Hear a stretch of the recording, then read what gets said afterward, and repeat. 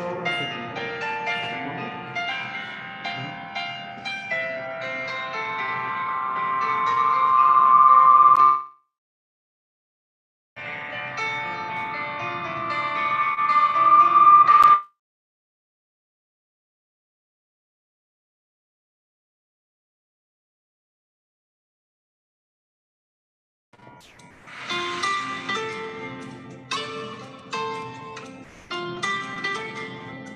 كده طالع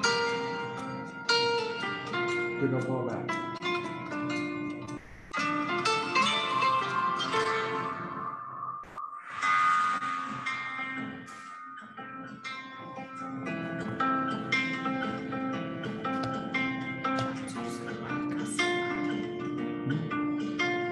سورس المايك على السماعة.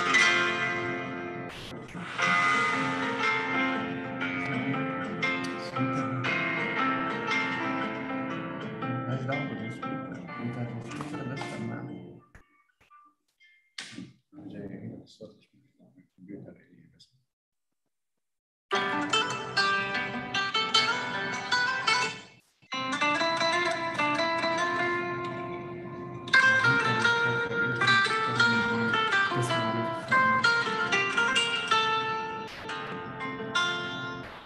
المفروض اللي يسمع التاني أو البانل التاني.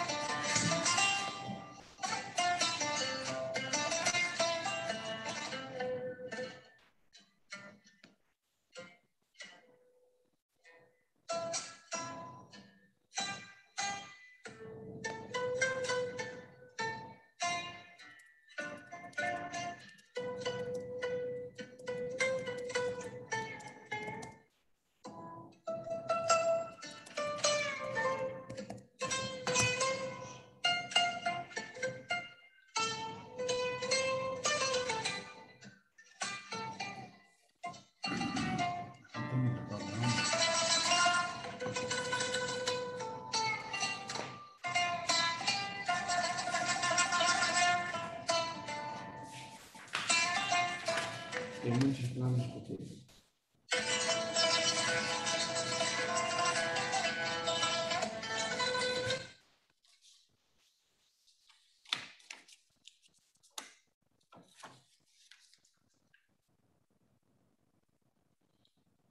بسم الله الرحمن الرحيم. السلام عليكم.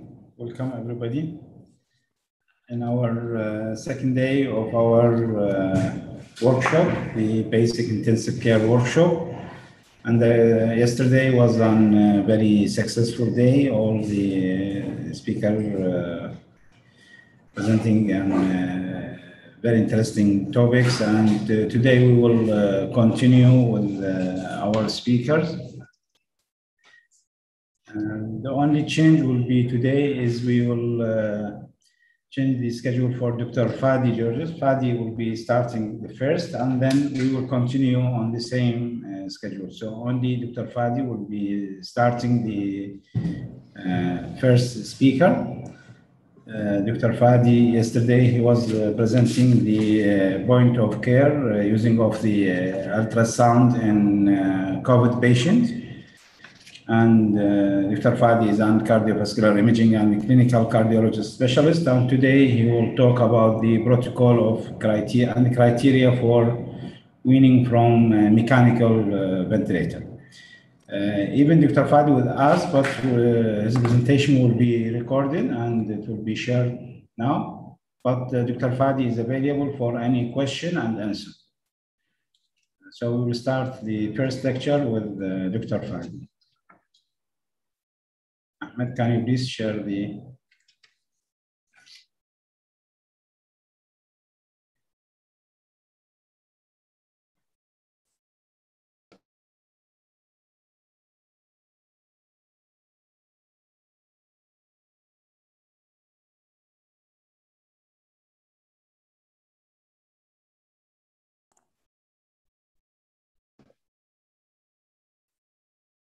Weaning patients of the mechanical ventilator.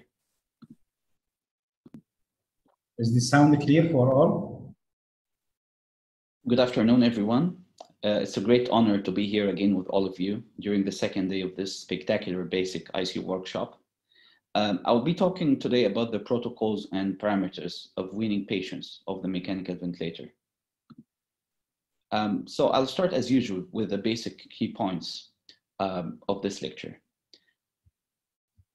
First, we will define the weaning process of each single individual patient according to the condition and the disease. Then we will define also the terms and abbreviations commonly used in mechanical ventilated patients. Terms on the mechanical ventilator itself, on different parameters, different vendors, because usually we hear a lot of abbreviations. So we need to know what does it mean. What are the parameters for assessing the patient's readiness to be weaned from the mechanical ventilation? We'll talk as well about the modes of weaning and different protocols acquired according to different societies as well. We will speak and we will illustrate which patients are difficult to wean, How long does it take to wean off the sedation, which is a very valid point that sometimes early weaning can lead to the failure of the weaning itself. And last, we will include two last points, which are very vital as well. The tips to optimize the weaning and extubation success, according to checklist we will provide.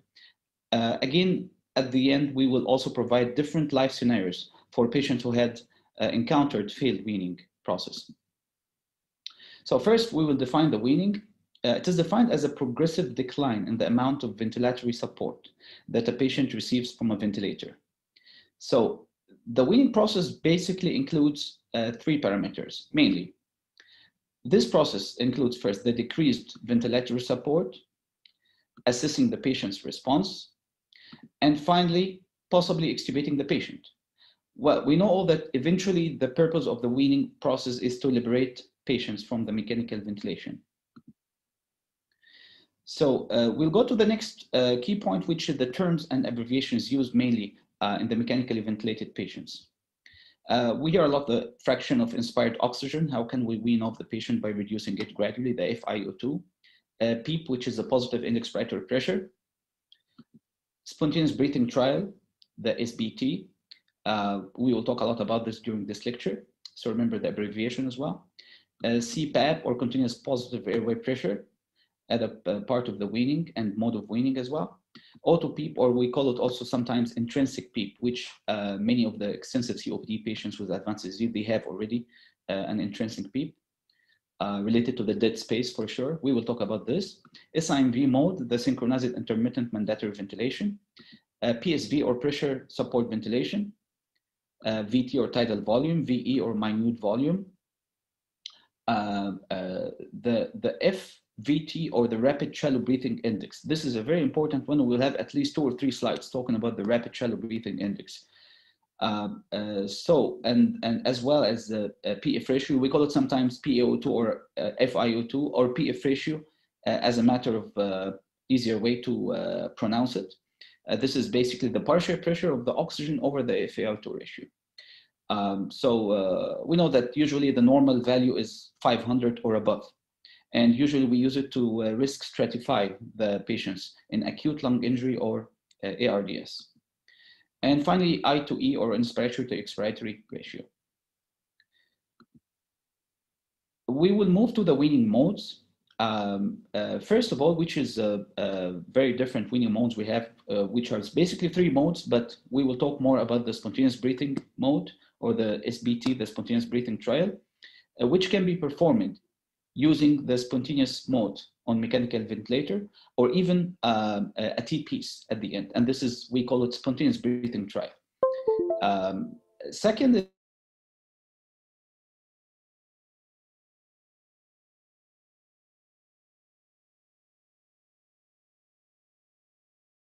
support. We will go through this in details later on. Third is the pressure support ventilation, which in some ventilators like the Bennett 840 model is called spontaneous mode with pressure support. In small instance, something called the rapid ventilator discontinuation is a mode of weaning we can use. It can be done actually when the patient is perfectly fine, been like less than 72 hours on mechanical ventilation and off sedation since long time, and achieving perfect weaning parameters like the rapid shallow breathing index, less than 105, and other parameters. In this case, you can do spontaneous breathing trial for 30 to 120 minutes and then extubate the patient. Then we will talk about weaning parameters in detail. This is just like headlines for the weaning parameters. It's very simple. Like, for example, the respiratory rate should be less than 25 breaths per minute, which sure we're talking about the spontaneous respiratory rate. Tidal volume greater than 5 ml per kg. MV, or minute ventilation, less than 10 liters per minute. And the PF ratio, the one we already talked about, is greater than 200, because when it's less than 300 and then less than 200, that identifies really high risk patient with acute lung injury and eventually ARDS. A very important weaning parameter is the shunt fraction, or we call it the pulmonary shunt fraction. it should be less than 20%. So what is basically the pulmonary shunt fraction in brief? It describes simply the percentage of the blood that reaches the left side of the heart without picking up oxygen, very simply. Like, for example, the patient who has pulmonary edema or pneumonia, for example, they have increased shunt fraction. Excess PEEP, by the way, the positive expiratory end pressure, and expiratory pressure, the increased airway pressures, conditions with severe hypoxia, hypercapnia, all these conditions may contribute as well to an increased pulmonary shunt fraction. So we have to put this in mind. Then these parameters should be fixed first before starting to wean the patient. Usually we calculate the shunt fraction usually by measuring arterial, mixed venous, and capillary oxygen content. Last point, which is very valid, and we use it a lot, is the rapid shallow breathing index, or the RSBI, or the FVT. It should be less than 105. So basically, the patient is likely to be weaned from the mechanical ventilation if the rapid shallow breathing index is less than 105. And sure, this parameter is only available on spontaneous mode of weaning. We will explain it in details in a dedicated 1 or 2 slides later on, after explaining the weaning of the weaning modes and everything, how is to calculate the rapid shallow breathing index, how to postulate it on the mechanical ventilator panel as well. So red alerts, you should really be aware of before starting weaning process. So you know that the weaning process usually may be a little bit of like exhausting or taxing for some patients. So first you have to ensure that the patient doesn't become exhausted or develop signs of respiratory compromise like tachypnea, apprehension, tachycardia, acute severe hypertension, and anxiety. So if at any time this occurs or the patient exhibits signs of respiratory compromise that suggest intolerance to the process of weaning, then you have to discontinue the weaning and place him or her back on the ventilatory support or the previous parameter before you started the weaning process. The fourth point is that before the weaning, assess meticulously the patient the level of sedation, because when the patient is heavily sedated, you have to wait for at least a couple of days till the sedation wore off from the circulation, because some patients, especially with the patients who had liver issues, it takes time. So if there is a residual sedation, this will impede the weaning process and eventually increases the length of time spent receiving the mechanical ventilation. The fifth point, you should always avoid the night shift weaning. I'm sure that all the intensivists are aware of this thing because of many complications occurred during the night or after midnight when the weaning process starts. This is a common mistake, and you don't want surprises late night. And usually the staff are less in the number in night shifts, and the daily rounds that occur during the day will be really more meticulous in assessing the patient's readiness for weaning. And if emergencies occur during the daytime, this will be more manageable in a better way than midnight time regarding the failure of weaning. So the preferred method of weaning, like I mentioned before, is the spontaneous breathing trial.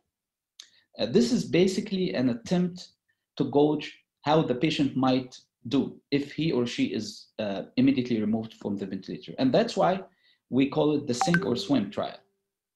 So either the patient thinks or he swims and makes it out of the mechanical ventilation. So the simplest form of it is the TPEACE trial, where the patient is disconnected from the ventilator and the endotracheal tube or tracheostomy tube is hooked to a flow by oxygen system, usually from the wall oxygen outlet. This transition from the mechanical ventilator tubes to the new tubing attached to the wall oxygen requires really tremendous extra work from the patient. So the patient has to be aware, he has to be awake, and you have to talk to the patient and explain the process exactly. So the key is to withdraw ventilator support while the oxygenation is continued. Same can be done using the CPAP mode while the patient is still connected to the mechanical ventilation. We used to call it long time back electronic weaning. So again, we talked about the pressure support ventilation in brief. Now, it's nice to put this illustration of the mechanical ventilator. This is a Bennett 840 model. And like I said before, the pressure support ventilation weaning mode can be used with either spontaneous or SIMV mode. So in order to understand what happens here, for example, if you use the pressure support ventilation with spontaneous mode, then all breaths are spontaneous and combined with enough pressure support to ensure that each breath generates a reasonable tidal volume, which is a VT. That means that the pressure support lowers the work of breathing for the patient. So it makes him feel better. So it's more comfortable for the patient. So you should start usually the pressure support ventilation at around 5 to 15 centimeter water to augment the tidal volume, like we said, or adequate spontaneous frequency or respiratory rate is achieved. So third step is to decrease the pressure support gradually and reassess parameters and status of the patient. Fourth step, if the patient tolerates the third step, then you have to check the arterial blood gases and vitals, all the other parameters. And if all within normal, then you should consider extubation at that time. Then comes the SIMV. And we have to know, like I said before, that the SIMV mode should be avoided completely as a standalone weaning modality. So usually I prefer to start with a high pressure support ventilation to increase the pressure support for the patient when we start the SIMV mode. So in SIMV, the breath are either a mandatory ventilator controlled breath or a spontaneous breath with or without pressure support. But during the weaning, we have to start with a pressure support. So the original intent of the SIMV was to let the patient's respiratory muscles rest during the mandatory breath and to work during the spontaneous breath. This is the main issue of our explanation for the SIMV and how does it work. In fact, I prefer usually not to start the assisted control or the AC mode for the patient on admission when we intubate and we admit the patient in the beginning. So it has a lot of issues and drawbacks, the assisted control ventilation. But instead I start SIMV, which is considered a weaning mode, but I started from the scratch with high pressure support for sure. So I see it's an initial mode of ventilation as well as a weaning mode. It's not just a weaning mode. And I usually avoid as much as possible muscle relaxants because they have such deleterious effects on the success of weaning later on. And a lot of papers were published a long time back and recently about the use of muscle relaxants in intensive care. However, for some patients, as for example, the severe ARDS patients, you may need to use muscle relaxants eventually during the mechanical ventilation.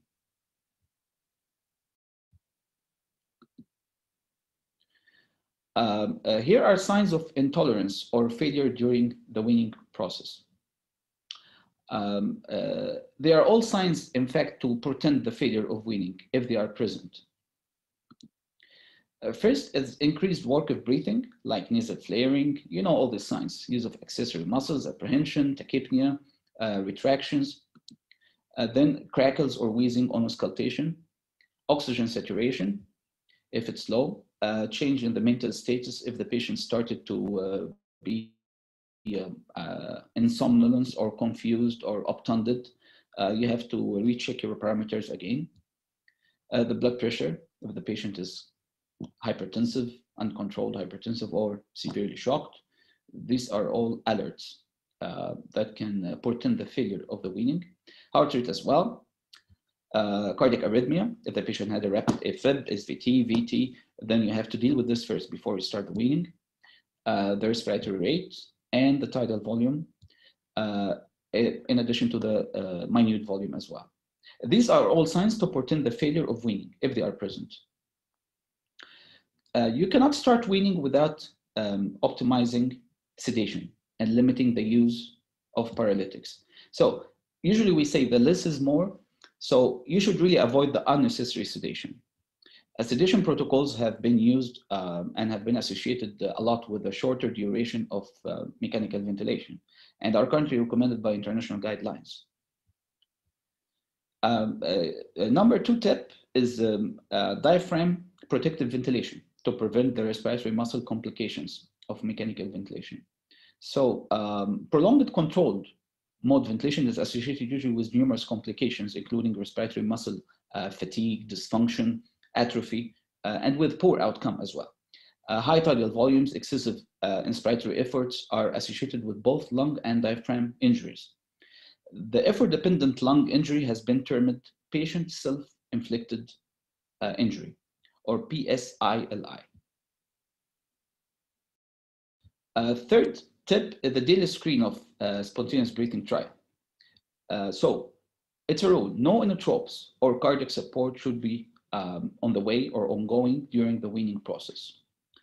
The PF ratio should be more than 150. You cannot start weaning a patient if the PF ratio is lower than that, because that really signifies for and pretending like expecting a very poor weaning process and eventually failure, because it's associated with significant lung loss and ARDS if the PF ratio is less than 150. Sometimes even we prefer that the PF ratio is more than 200 in order to start the weaning process.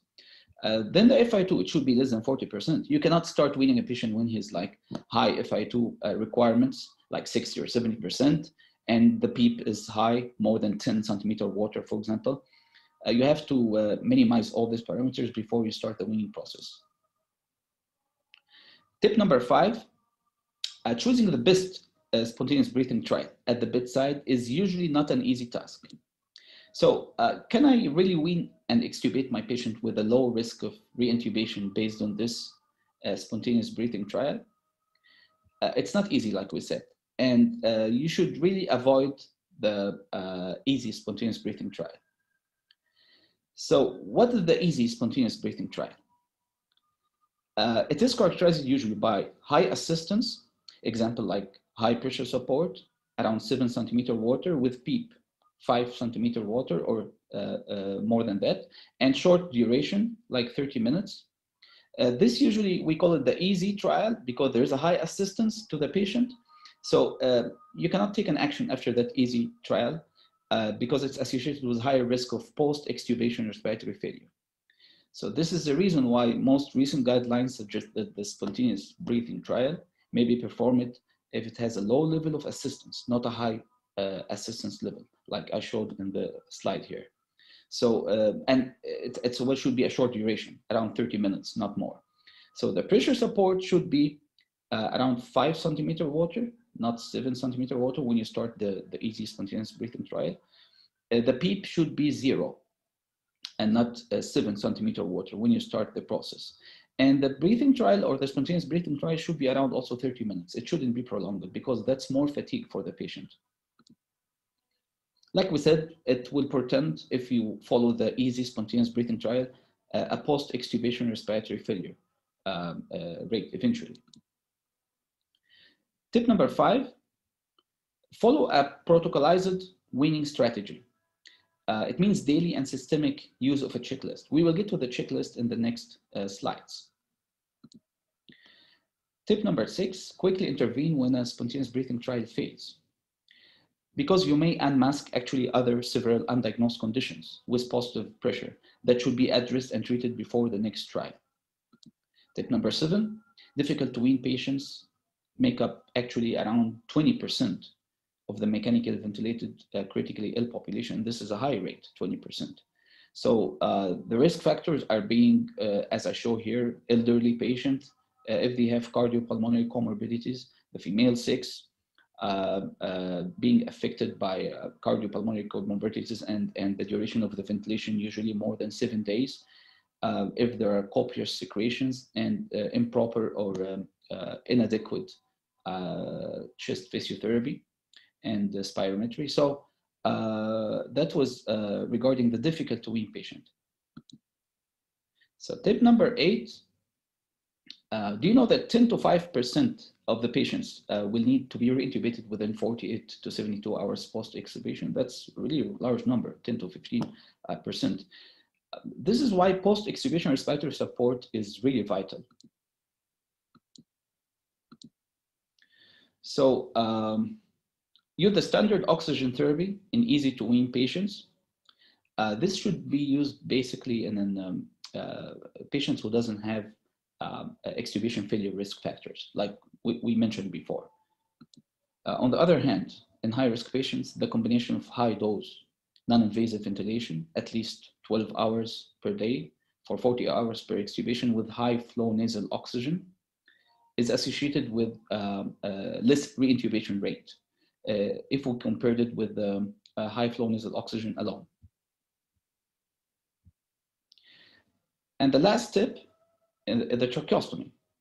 Some patients, we have to consider late tracheostomy, more than 10 days of mechanical ventilation. And you know the guidelines that usually you should consider tracheostomy after 7 days of mechanical ventilation. But there are some eligible patients we should consider for late tracheostomy. Those who may, for example, benefit from gradual weaning and constant airway mucus plugging control.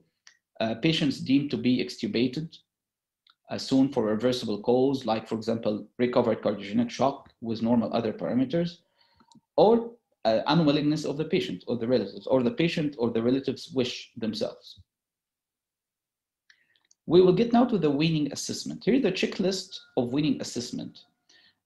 We talked about these parameters before, but you know that the weaning readiness is determined by assessment of the patient's stability, resolution of the reason for mechanical ventilation, and achievement of selected weaning criteria goal. For example, in this box number 1, you can see here that basically we will have 3 boxes. This is the first one.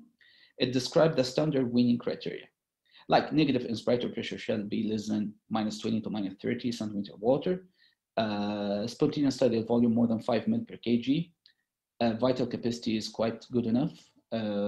FiO2 should be less than 40 to 50%. Sorry.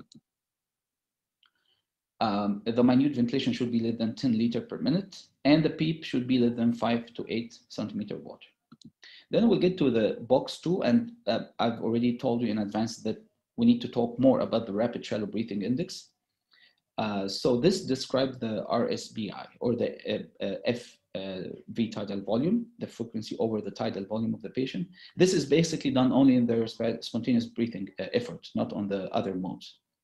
So how can we calculate it? We said before that this ratio should be less than 105 to portend the weaning success. If it's more than 105, and some studies say that in the elderly, it's accepted to be till 130. So if it's exceed that level, that it portends really weaning failure. Let's suppose that respiratory rate is 40 breaths per minute, and the tidal volume achieved by the patient is 200 ml, which is low. So we will use the liters, not the milliliters. So we will say 0.2 liters. This is the tidal volume of the patient. So if you do the math and you divide the frequency over the tidal volume, the rapid shallow breathing index will be 200, which is very high, and that portends failure of the weaning. So it's a simple math. Usually most ventilators, which are the new ventilators, you can get this math automatically calculated. You don't have to do the math at all. There's the screen where you get the parameter, the curves, everything, and you will get the RBSI, or the frequency over the tidal volume, automatic. So you don't have to calculate it. So we have as well to be attentive to other clinical factors during the weaning assessment before initiating the weaning trials. Most predictors focus usually on the pulmonary specific factors, but there's a lot of other factors as well. For the clinical tools, there's something called Burns Weaning Assessment Program. This is actually box number 3. So it ensures systemic attention to these factors, and it may help ensure as well the good outcomes if you follow this checklist. It's a very large checklist. We don't have to go every single point separately. That will take much time, but just put it in mind to revise it later. It's a nice checklist to keep it in the ICU for the weaning assessment before you go for the weaning final decision. So like I said, it's a long checklist. You can see that it includes vitals, it includes hemodynamics, it includes hematocrit value, hydration of the patient, nourishment, albumin level, electrolytes if there's hyper or hypokalemia or hypocalcemia, any electrolyte derangement, if the patient had adequate sleep or he has insomnia, because that portends also failure of the weaning. the appropriate level of anxiety, absence of any bowel problems like constipation or diarrhea, breathing pattern, residual chest infection, pain control. It's many things. Just keep a copy of it. It's nice to help. And by the time you will get trained to it, you will just manage to finish it very fast before you really get a glimpse or a good idea of this patient will be weanable or not. This is a continuum of the box 3. You can see that it includes even parameters on strength, endurance of the ventilation, in addition to EBG analysis of the patient. So finally, the score is calculating. This score, I mean, you have to divide the number of yes ahead of this 26 points by 26. So when you divide the number of yes by 26, whenever score is higher, it favors increased weaning success rate. If the score is low, like for example 5 or 6, that portends weaning failure. More of the weaning parameters we talked about already. We already had been through this. So we talked about the PF ratio, which we managed to abbreviate it better in that term, PF ratio instead of PaO2 over FiO2 ratio. I'm sure you're all aware of its significance and its correlation with the mortality rates in the ARDS patient. You can tell here that the mortality increases further much, around 45%, when the ARDS is severe and the PF ratio is less than 100. When it's over 200 or 300, that portends a lower level of acute lung injury, and the mortality rate is lower, but still high for sure. So you have to be careful, because you cannot use this PF ratio when the PaCO2 or the partial pressure of carbon dioxide is high, or there is suspected a high pulmonary shunt, since it will not really reflect the correct values. So avoid this two parameters to calculate the PF ratio if you have the shunt, if it's high, and if the PaCO2 is high. There are two slides which portends as well difficulty in weaning process, like the drive to breathe, the central drive. If, for example, patient's still on sedatives and it's not yet wearing off the circulation and he's drowsy, that portends difficult weaning. This is regarding the central drive. If the patient is COPD and he has a loss of hypoxic drive, if there's metabolic alkalosis due to hypokalemia, for example, neuromuscular disorders like Guillain-Barré syndrome, myasthenia gravis, critical care myopathy, electrolyte derangements, this all portends difficult weaning or weaning failure, as well as the increased resistance of respiratory tract like bronchospasm, residual infection, thick secretions, severe pneumonia, unrecovered pulmonary edema, patient who has very high intrinsic PEEP or auto PEEP, large pleural effusion, which we will get through in the live cases, and how this can portend the weaning failure. So these are the last part of the lecture. It's basically live cases with failed weaning. For example, you can see this patient. It's a demo for a patient who has severe loss of aeration.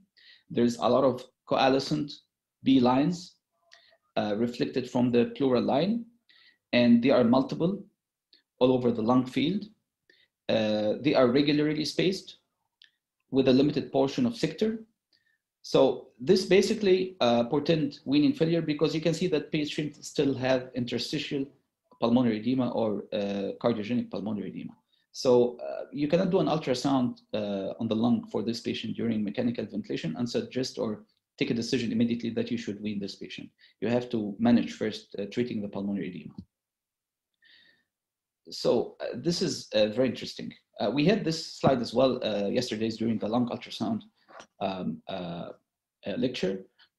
I'm repeating it here because that patient, actually, he has a total lung loss, as you can see, with significant lung consolidation. This patient had a COVID-19 pneumonia.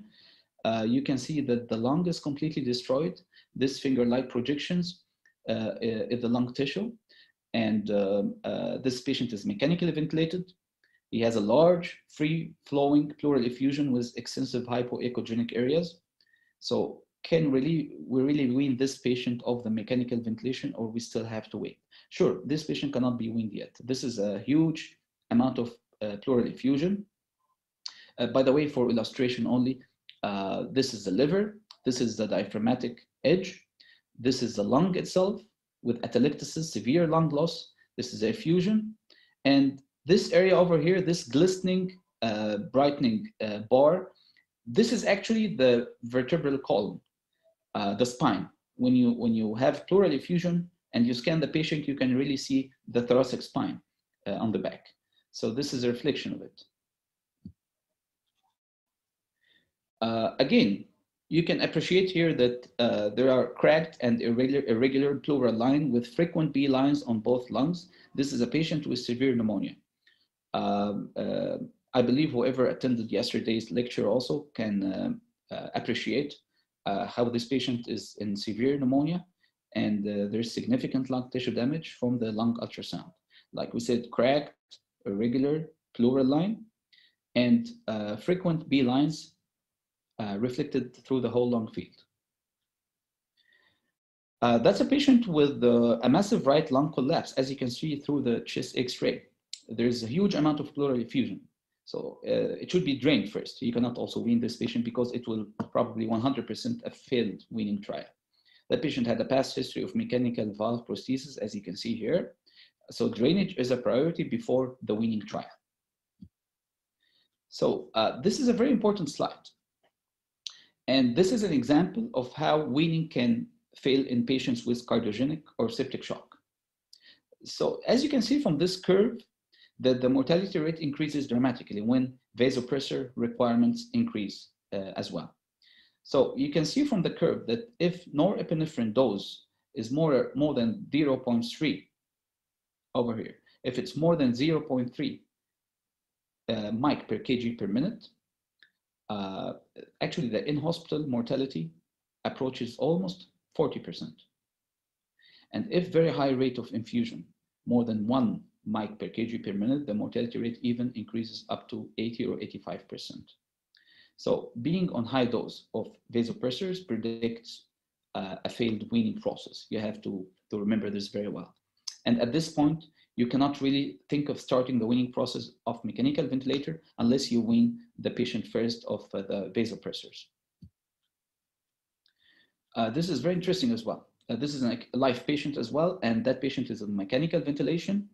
You can see that from the echo, a short axis, an LV short axis view that there is severe LV dysfunction, and the patient is having already a mechanical complication on the other side. This is a severe grade 4 mitral regurg, which likely due to ruptured chordae tendineae.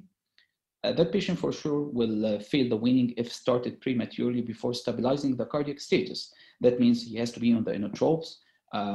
Cardiac function should be stabilized first before you start the weaning process. Another patient is the patient who had cardiac arrhythmia. You should also avoid the weaning in the setting of cardiac arrhythmia. Either it is a tachy or a bradyarrhythmia. First, control the insistent arrhythmia by treating the cause, and then you should start the weaning process. So all the previous causes can be reasons for failure of weaning.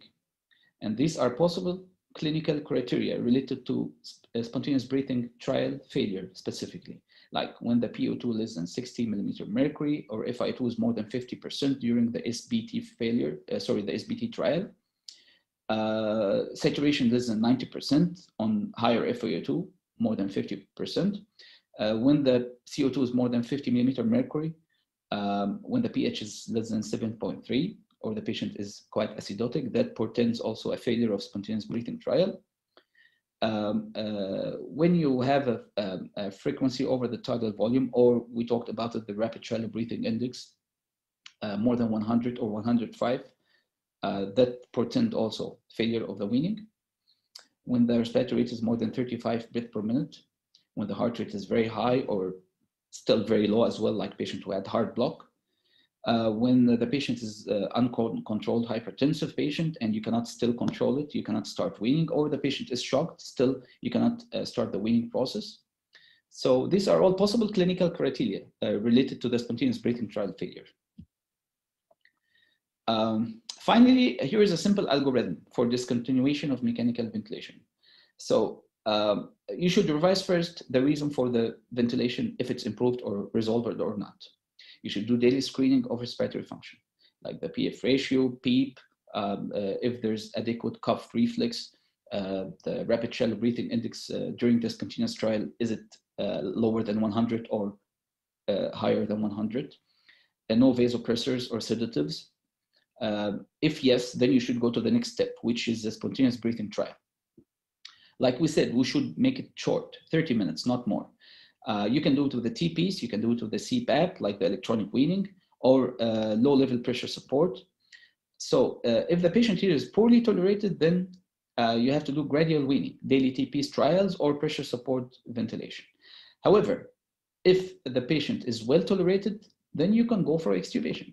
And from the beginning, if you found that the patient is still not achieving this parameter, then you have to continue ventilation and postpone the spontaneous breathing trial. So after extubation, there's a lot of factors we mentioned about the respiratory failure post-extubation. So if the patient has failure of weaning, consider trial of non-invasive before you re-intubate, because usually the re-intubation portends also poor prognosis. So you should try first CPAP or non-invasive ventilation for around 2 hours if the patient has cardiogenic edema or COPD. However, if not responding, then you should intubate immediately if appropriate. Finally, the comments and the take-home message. So all patients receiving ventilator support should be assessed daily for their suitability of weaning. This may involve meeting several preconditions and then spontaneous breathing trial. If unsuccessful, weaning should be attempted using either pressure support ventilation or daily spontaneous breathing trial of increasing duration. Third comment is a tracheostomy. We talked about this, that it could be helpful in patients who are difficult to wean. However, you can postpone it more than 10 days in specific patients like we talked before about. It's good to mention as well that over 95% of the patients should be weanable in this way. A few patients per year may need to refer to a long-term weaning unit.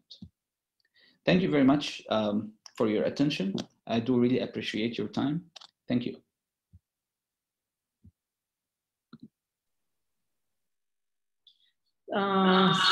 Thank you, Dr. Fadi. Thank you very much. Let's see if we have any questions over here.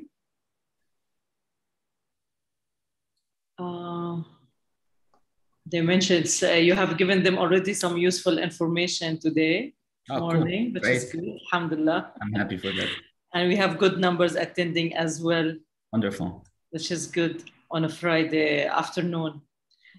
I have a question. Okay, come on. Hi, Dr. Vinaya. Go ahead, please. Can I ask?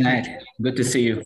Yeah, good to see you as well, Dr. Fadi. Great presentation. Very clear and concise. I really appreciate it. Thank you. I do lung ultrasound or need-based, but I have one problem with it in the sense that I'm not able to differentiate whether it's a hydrostatic or a non-hydrostatic pulmonary edema. And secondly, the timeline of fluid accumulation, whether it is acute or chronic. Then I need to resolve, like go through the other modalities like echo. Can you tell me some tips and tricks as to your experience? How do you resolve this issue? Yeah, it's a bit confusing sometimes. I even mentioned yesterday in the lecture that sometimes for clinicians, it's a bit confusing if you don't have a really good clinical background of the patient. I mean, you have the patient, you know the disease, you know the lab workup, you know if the patient is in sepsis or pneumonia, or if this kind of B lines you are seeing that this is really inflammatory, or is it interstitial edema. But the thing that really helps a lot, if you look at the pleural line that we talked about today and yesterday as well, because the pleural line should be really clean, with no fissures, with no cracks. It should be thick and white, shining in your screen in the beginning of the screen up in the top. And the B line should be reflected coalescently and quite uniformly from that B line, from the pleural line, sorry. And the thing that if you couldn't find also subpleural consolidations, for example, or any signs of infection or pneumonia, that means that basically, according to the clinical scenario, that would be more like a cardiogenic pulmonary edema. However, the pleural line, if it's really regular and cracked with a lot of fissures, subpleural consolidations, and the patient shows signs of pneumonia, like you had already a CT, you had an X-ray, and you're suspecting some pneumonia. From the clinical picture, patient's feverish, CRP, procal, or other inflammatory markers are high, then you should use this as well as in favor of the infection, not the pulmonary edema or the cardiogenic pulmonary edema. So I think it's some kind of like you have to use also your clinical scenario, not just the lung ultrasound, because in some occasions, I can tell you this by experience, it's a little bit confusing also. Yeah, it's easy to learn, but a little confusing to interpret. Exactly. Yeah. True. Thank you. Thank you. Dr. Fadi, we have one question. If you can open your Q&A box, please. Sure. How we will calculate tidal volume in case with TP's trial to measure the rapid shallow breathing index ratio. And thanks. Okay. So the thing that we cannot actually calculate the rapid shallow breathing index when we have a TP's trial, because the thing that this is a spontaneous breathing trial, but not on spontaneous mode, because we said that you can only calculate the rapid shallow breathing index when you have determined the tidal volume, which you cannot determine while the patient is breathing completely spontaneously. There is no pressure support. He's away from the ventilator, just attach it to the oxygen for the TPs. So the thing that if he's not on the ventilator, you cannot calculate the rapid shallow breathing index. However, if you need to calculate it, it's very easy because you can just put the patient back on the spontaneous mode and raise the pressure support on the mechanical ventilator. And now you can see how is the rapid shallow breathing index. And then try to wean gradually, remove the pressure support and the PEEP and keep the patient still on the ventilator. Calculate the rapid shallow breathing index from the ventilator parameters. And then when you put the patient on the TPS trial, just on the oxygen away from the ventilator, at least you have a very good glimpse on how the patient doing clinically. Because if the patient is doing fine, you already know the parameters from the ventilator just before attaching to a TPS. But if the patient is tachypnic, started to show signs that he's relying very much on the pressure support of the spontaneous mode and the PEEP, then you have to bring him back and go back to the other mode of pre-weaning, which is the spontaneous mode. Okay. Thank you, Dr. Fadi. Thank you. I think that was a good start for our afternoon session today. Dr. Shaima, you want to say anything? I wish to thank Dr. Fadi for his time and effort only, and good luck today, inshallah. Thanks a lot, Dr. Shaima. I really appreciate it. Thank you. Thank you very much. Thank you, Dr. Fadi. Thank you, Dr. For your time today. Inshallah, you will join us in another workshop in the future, inshallah. Inshallah, I will be honored. Okay, we do. Thank you. Thank you. Okay, dear attendees in this afternoon session, let me welcome again our dear friend, colleague, Dr. Shaima Al-Sayed, who's a senior cardiologist at Shifa Al Jazeera Medical Center here in the Kingdom of Bahrain. And Dr. Shaima is going to continue her part 2 of CVP pressure from yesterday's. The platform is yours, Dr. Shaima. Thank you, Dr. Imam, for your kind introduction. Today, we will talk about the second part of CVP. I'll concentrate on the central venous pulsation and the clinical examination. Today, I'll start with neck vein anatomy. I told you yesterday, dear colleagues, about the neck vein anatomy. It is very important to know before examining this patient, right and left external jugular vein, and then unite with right and left jugular, internal jugular vein. Then they will drain to the left and right subclavian veins. Then it will drain to left and right brachiocephalic vein, then will drain to superior vena cava, then right atrium, then right side of the heart. This is a clinical examination to jugular venous pulsation and its importance as a non-invasive method to detect the jugular venous pressure. So from neck examination, as we see here, we put the patient in 45 degrees. Then we here will see the right atrium and the RV. It is a distance about 5 centimeters till the manubrium sterni. Then we will see the continuation of internal jugular vein, right? Internal jugular vein, it's about 3 centimeters. So we can calculate that the jugular venous pressure is about 8 centimeters water, and this is the normal jugular venous pressure. And we will correspond it waves A, C, V, and the 2 negative waves to the heart sounds and to the EKG QRS complex T wave. What is the jugular venous pulsation? Defined as oscillating top of vertical column of the blood in the right internal jugular veins that reflect pressure changes in the right atrium in cardiac cycle. So it is important to know the pressure via the vertical height of oscillating column of the blood. This is the examining position of the patient, 45-degree sleeping, and here the right atrium will be in the 0 point level in the manubrium sterni level. Then it will continue to right internal jugular vein, then to the from superior vena cava to right internal jugular vein column. Why internal jugular vein? We examining through with the pressure because it is direct course to the right atrium and closer to the right atrium and no valves. So external jugular vein prevent the transmission of right atrial pressure because it contains valves. So better for us is internal jugular vein, not external jugular vein. Here, this is the anatomy again. We see here the right internal jugular vein, and this is the external jugular vein. The right internal jugular vein, it is continuous, as we see here, to the right atrium. So it is very malleable to us and easy to predict the central venous pressure through it. Why right internal jugular vein again? It is extended in almost straight line to the superior vena cava, and thus favoring transmission of the hemodynamic changes from the right atrium. But the left innominate vein, as we see here, this is the left innominate vein. It is not in the straight line and may be canted or compressed between aortic arch and sternum by either dilated aorta or by an aneurysm. So how we can do the differentiation between the venous pulse and the carotid pulse during examination? Venous pulsation more laterally, carotid pulse is more medially. Venous pulsation wavy and ambulant. The carotid is falciform and prisky.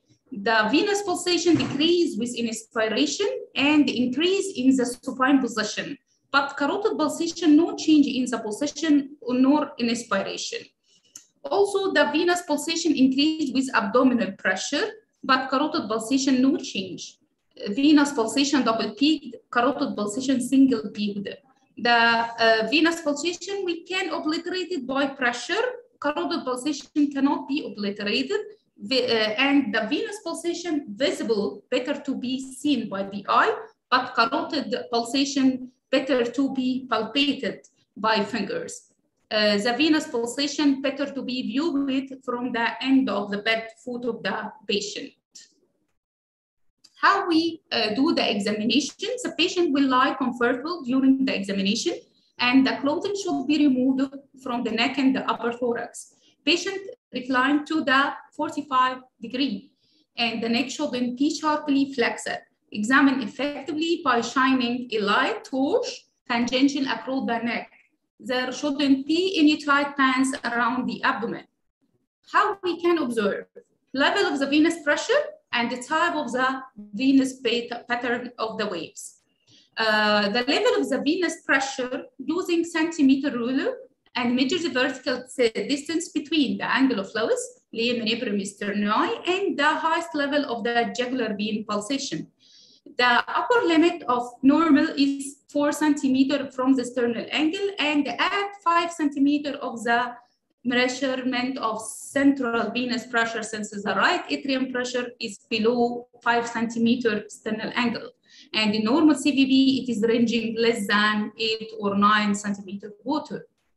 This is the another drawing for this point. It is something 5 centimeters below the manubrium sterni. Then you can measurement the ruler here.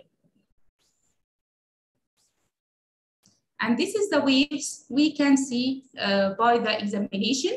As we told yesterday, A and C and B are the 3 positive waves, and we have X and Y negative waves.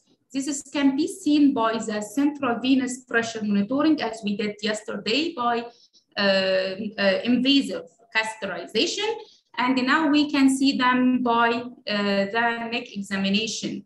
The normal jugular venous pressure reflects basic pressure, phasic pressure changes in the right atrium, and consists of 3 positive waves, A and C and B, and 2 negative waves, X and Y. Simultaneously, palpation of the left carotid artery, it will aid for the examiner to relating the venous pulsation to the timing of the cardiac cycle. Now I studied again one wave by the one wave, and I'll say what is the abnormalities for each one, okay, to be easier for us. A wave, it is the venous distension due to right atrial contraction. It is a retrograde blood flow into the superior vena cava and internal jugular vein, and synchronous with S1, and follow the B wave on ECG and preceded by the carotid pulsation. So what is the abnormalities we will see in the A wave? A wave, we can see here abnormalities. It may be increased. It will be more peaked than the normal. In which diseases? Tricuspid stenosis, right heart failure, pulmonary stenosis, and pulmonary arterial hypertension.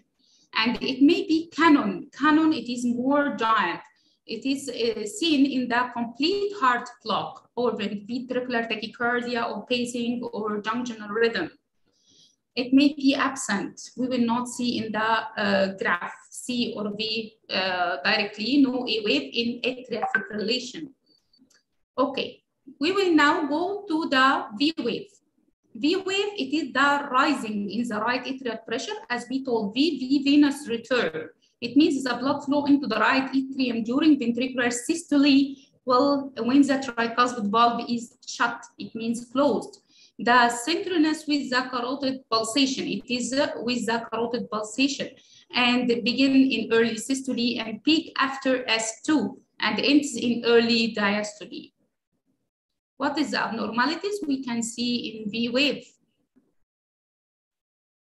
Elevated V wave we can see in tricuspid regurgitation, because we will increase the volume to the right atrium, right ventricular failure, restrictive cardiomyopathy, and poor pulmonal. Tricuspid regurgitation, as we see here, it is very important disease in cardiology, and we see here absent X descent, and the regurgitant wave has a rounded contour, the V wave, and sustained peak, followed by a rapid deep descent to the Y, and the amplitude of V increases with inspiration, and a post-subtle motion loop with each heartbeat. And A wave and V wave may be equal, okay? It is in the same level. In which disease? In atrial septal defect, ASD, because it is indicating large left to right shunt with pulmonary arterial hypertension and the increasing to the venous, return to the left side. This is A wave and V wave. And then we will complete our demonstration to the waves. X descent is due to atrial relaxation, and the X dash is descent of the floor of the right atrium during right ventricular systole and begin during systole and ends before S2. C wave occur simultaneously with the carotid pulsation and are spiked by carotid pulsation. Maybe you confuse with carotid pulsation. Bulging of the tricuspid valve into the right atrium during the contractions. It is the ventricular C cusp bulging, okay? And this is the V wave we said. Then Y descent. Y descent, it is due to decline in the right atrial pressure when the tricuspid valve reopen, and following the bottom of the Y descent and before beginning of the A wave is a period of relatively slow filling of the ventricle and the diastasis period, and A wave termed the H wave as we see here. And this is a corresponding of the neck veins and heart sound and the carotid pulsation and ECG.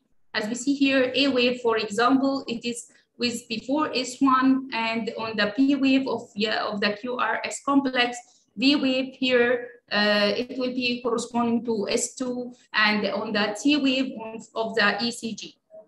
This is again slide for identifying waveform X descent occur just prior to the S2 during systole, while Y descent occur after S2 during diastole. Normally, X descent is more prominent than the Y descent. Y descent is only sometimes seen during diastole, and descent are better seen than the positive waves.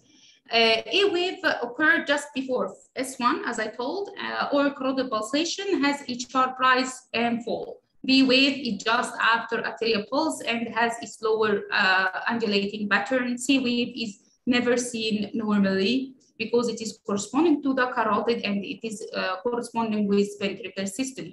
Abnormality of GVP also for decreasing GVP if we said the GVP is low. Okay, what is the abnormality? Maybe hypovolemia and dehydrated. Elevated GVP may be in these diseases. First of all is intravascular volume overload, like right ventricular infarction, left ventricular heart failure, myocardial infarction, valvular heart disease, cardiomyopathy, endoconstrictive pericarditis, and pericardial effusion with tamponade. And we will differentiate between these two diseases as it is very important in the neck veins examination. As we see here, also Y descent, it is maybe prominent. It means sharp descent in constrictive pericarditis, tricuspid regurgitation, AST, and absent Y descent in cardiac tamponade, RV, infarction, restrictive cardiomyopathy. And the slow, it means shallow Y descent, tricuspid stenosis, right atrial myxoma. This is X-ray showing a shell around the heart. It is called constrictive pericarditis. It makes for us a sign, a very important sign. It is a question for all of us in examinations and very important to the clinically for the patient Friedreich sign. It is exaggerated X-wave or diastolic collapse of the neck veins from the constrictive pericarditis. This is the shape of the wave in the constrictive pericarditis. We will see here M-shaped contour, prominent X descent and Y descent. This is the Friedreich sign. Y descent is prominent as ventricular filling is unimpeded during early diastole because you like wearing a very tight coat around the heart. This is interrupted by a rapid raise in pressure as the filling is impeded by the constricting pericardium. The ventricular pressure curve exhibits square root sign, and this is seen also by the catheter in the pulmonary artery catheterization. Here's a small comparison between constriction versus the tamponade. How to differentiate between constrictive pericarditis and tamponade? Tamponade and the constriction, we will see low cardiac output state and GVP and the jugular venous distension, and tamponade is no cosmal sign, but constriction there is cosmal sign. And I'll explain what is a cosmal sign. It is the opposite of the normal. It means the neck veins will not decrease during inspiration. Equalization of the diastolic pressure in both. What is the meaning of equalization of the diastolic pressure? It means the all chambers, right, both atria and both ventricles are equal in pressure by the cath. Right atrium planted Y descent, here rapid Y descent. Here tamponade decrease heart sound because there is a gap between the chest wall and the heart from the fluid around the heart. Constriction, it is pericardial knock, we can hear. This is the case of tamponating by echo, and this is an illustration between normal CVP and CVP in cardiac tamponade. We will see here is a deep Y descent. And this is a comparison between the normal and tamponade and the constriction. As we see here in this diagram, cosmal sign is present in constriction pericarditis, but not in tamponade, and right atrial pressure tracing, there is absent Y, but there is prominent X. Here it is prominent both Y and X descent, and the equalization of the heart, both are equalized in heart pressures. And square root sign we will see in constriction pericarditis, not tamponade, and pulsus paradoxus we will see in tamponade, not in the constriction in most cases. There is also sign very important during examination. The neck veins is called abdominojugular reflux. It is a positive when JVP is increased after 10 seconds of abdominal pressure, followed by a rapid drop in pressure of 4 centimeter on release of compression. Most common causes of positive this test, we will compress on the abdomen of the patient and we will observe the neck vein. Most are common positive test borderline elevation of the JVP because silent TR, latent rheumatic heart failure, right heart failure, and false positive in fluid overload, and false negative in superior and inferior vena cava obstruction in Budd-Chiari syndrome. As we know, it is coagulopathy in both vena cava. Positive tests imply superior vena cava and inferior vena cava are patent. What is a cosmal sign? It is failure to decrease in the JVP during inspiration. This is seen in constrictive pericarditis and severe right heart failure, restrictive cardiomyopathy, and tricuspid stenosis. This slide, the small slides, I put it here to know the pressure waves on the monitor by the CVP, as I explained yesterday in the first part. This is the shape of P wave in the QRS, and this is in diastole, and we can see here A wave on the monitor. Okay, here QRS wave on the ECG, and this is the early diastole, and we can see here C wave by the monitor. But neck veins, as someone questioned me yesterday, C wave can be seen in the neck examination. No, not seen, but we can see on the monitor. Here also this is the T wave late systole, and we will see the V wave on the monitor. This is the diastole and early diastole, and we will see the Y descent. Thank you, and Ahmed will share for us a small video about the neck vein examination and CVP waves. Thank you.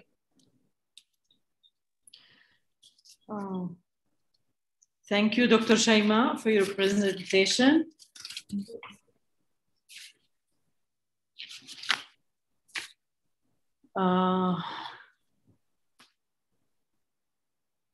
Let's see if we have any questions. Can we take the question after the 3-minute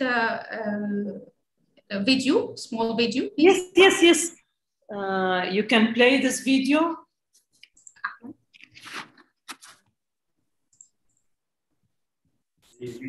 The video is with you, Dr. Shaima?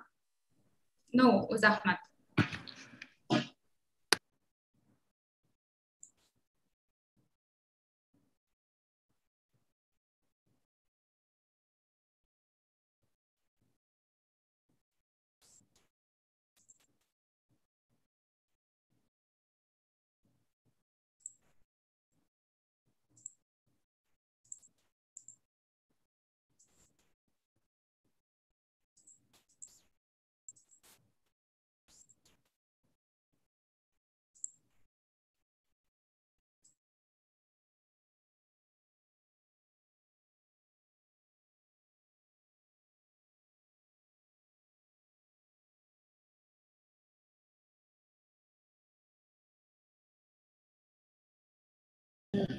Yeah, just 1 minute we will share, just within 1 minute.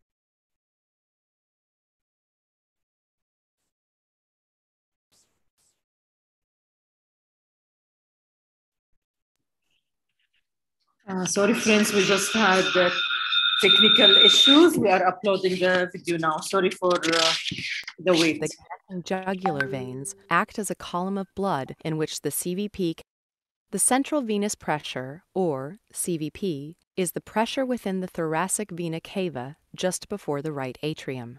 The superior vena cava and the connecting jugular veins act as a column of blood in which the CVP can be approximated by determining the jugular venous pressure. This is done by measuring the elevation of the neck veins above the sternal angle and correlating it to the height of the blood column in centimeters of water. The right-sided internal jugular vein is best for conducting this procedure since it is directly connected to the right atrium. The exam can also be performed on the external jugular veins, but they often branch at right angles, which can interfere with the test results. However, in this video, the external veins are used to perform the examination, since their superficial course and good visibility allow for the best demonstration of the technique. In the beginning, the patient should be recumbent with the head turned slightly to the left. The jugular veins are now at the same level as the right atrium and should be significantly distended under physiological conditions. The jugular vein presents with a regular pulse featuring a twin peak. The internal jugular vein's pulsations are not readily observable since it lies deeper within the neck. Its pulsation, though weak, can be observed just ventromedial to the external jugular vein.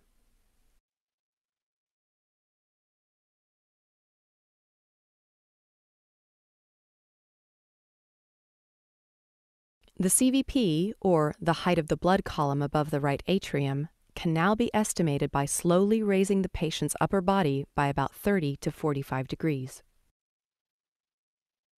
As soon as the distension of the jugular vein starts to decrease, halt the movement of the patient's upper body and locate the most cranial point at which the jugular vein is still distended. The vein now functions as a manometer that represents the CVP. Draw an imagined horizontal line towards the sternum, starting at the most cranial point at which the vein is still distended. Since the sternal angle lies about 5 centimeters above the level of the right atrium, add those 5 centimeters to the measured distance. This sum roughly represents the patient's CVP, measured in centimeters of water. This patient has a CVP of about 7 centimeters of water, which is within the reference range of 4 to 10 centimeters of water. If the sum is greater than 10 centimeters, the CVP is considered too high, as seen in heart failure, hypervolemia, or pulmonary embolism.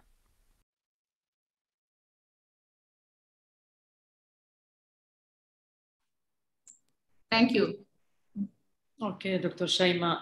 There is one question for you, doctor, if you want to open your Q&A box. Okay, which waves can be differentiated by neck examination, doctor, please? We can differentiate the A wave and B wave. Okay. Do you want to comment anything on the video, Dr. Shaima? Nothing. It is a summary for what we said. Okay. Yeah, it showed very well how to measure the JVP. Yes. It was nice. Okay, Dr. Shaima, you want, we have 2 speakers now for the next session. Okay. Also, our colleagues from yesterday as well, Dr. Islam Shihata and Dr. Khadija Hamid. Who will introduce both of them to the next session. It will be so interesting, and it is monitoring fluid responsiveness with Dr. Khadija Hamid, chef resident anesthesia and ICU PDF Hospital Bahrain, and we'll co-share with her this session Dr. Islam Shihata after that about hypotension predictive index device in ICU. So join Dr. Khadija, then Dr. Islam. Welcome. Thank you, Doctor.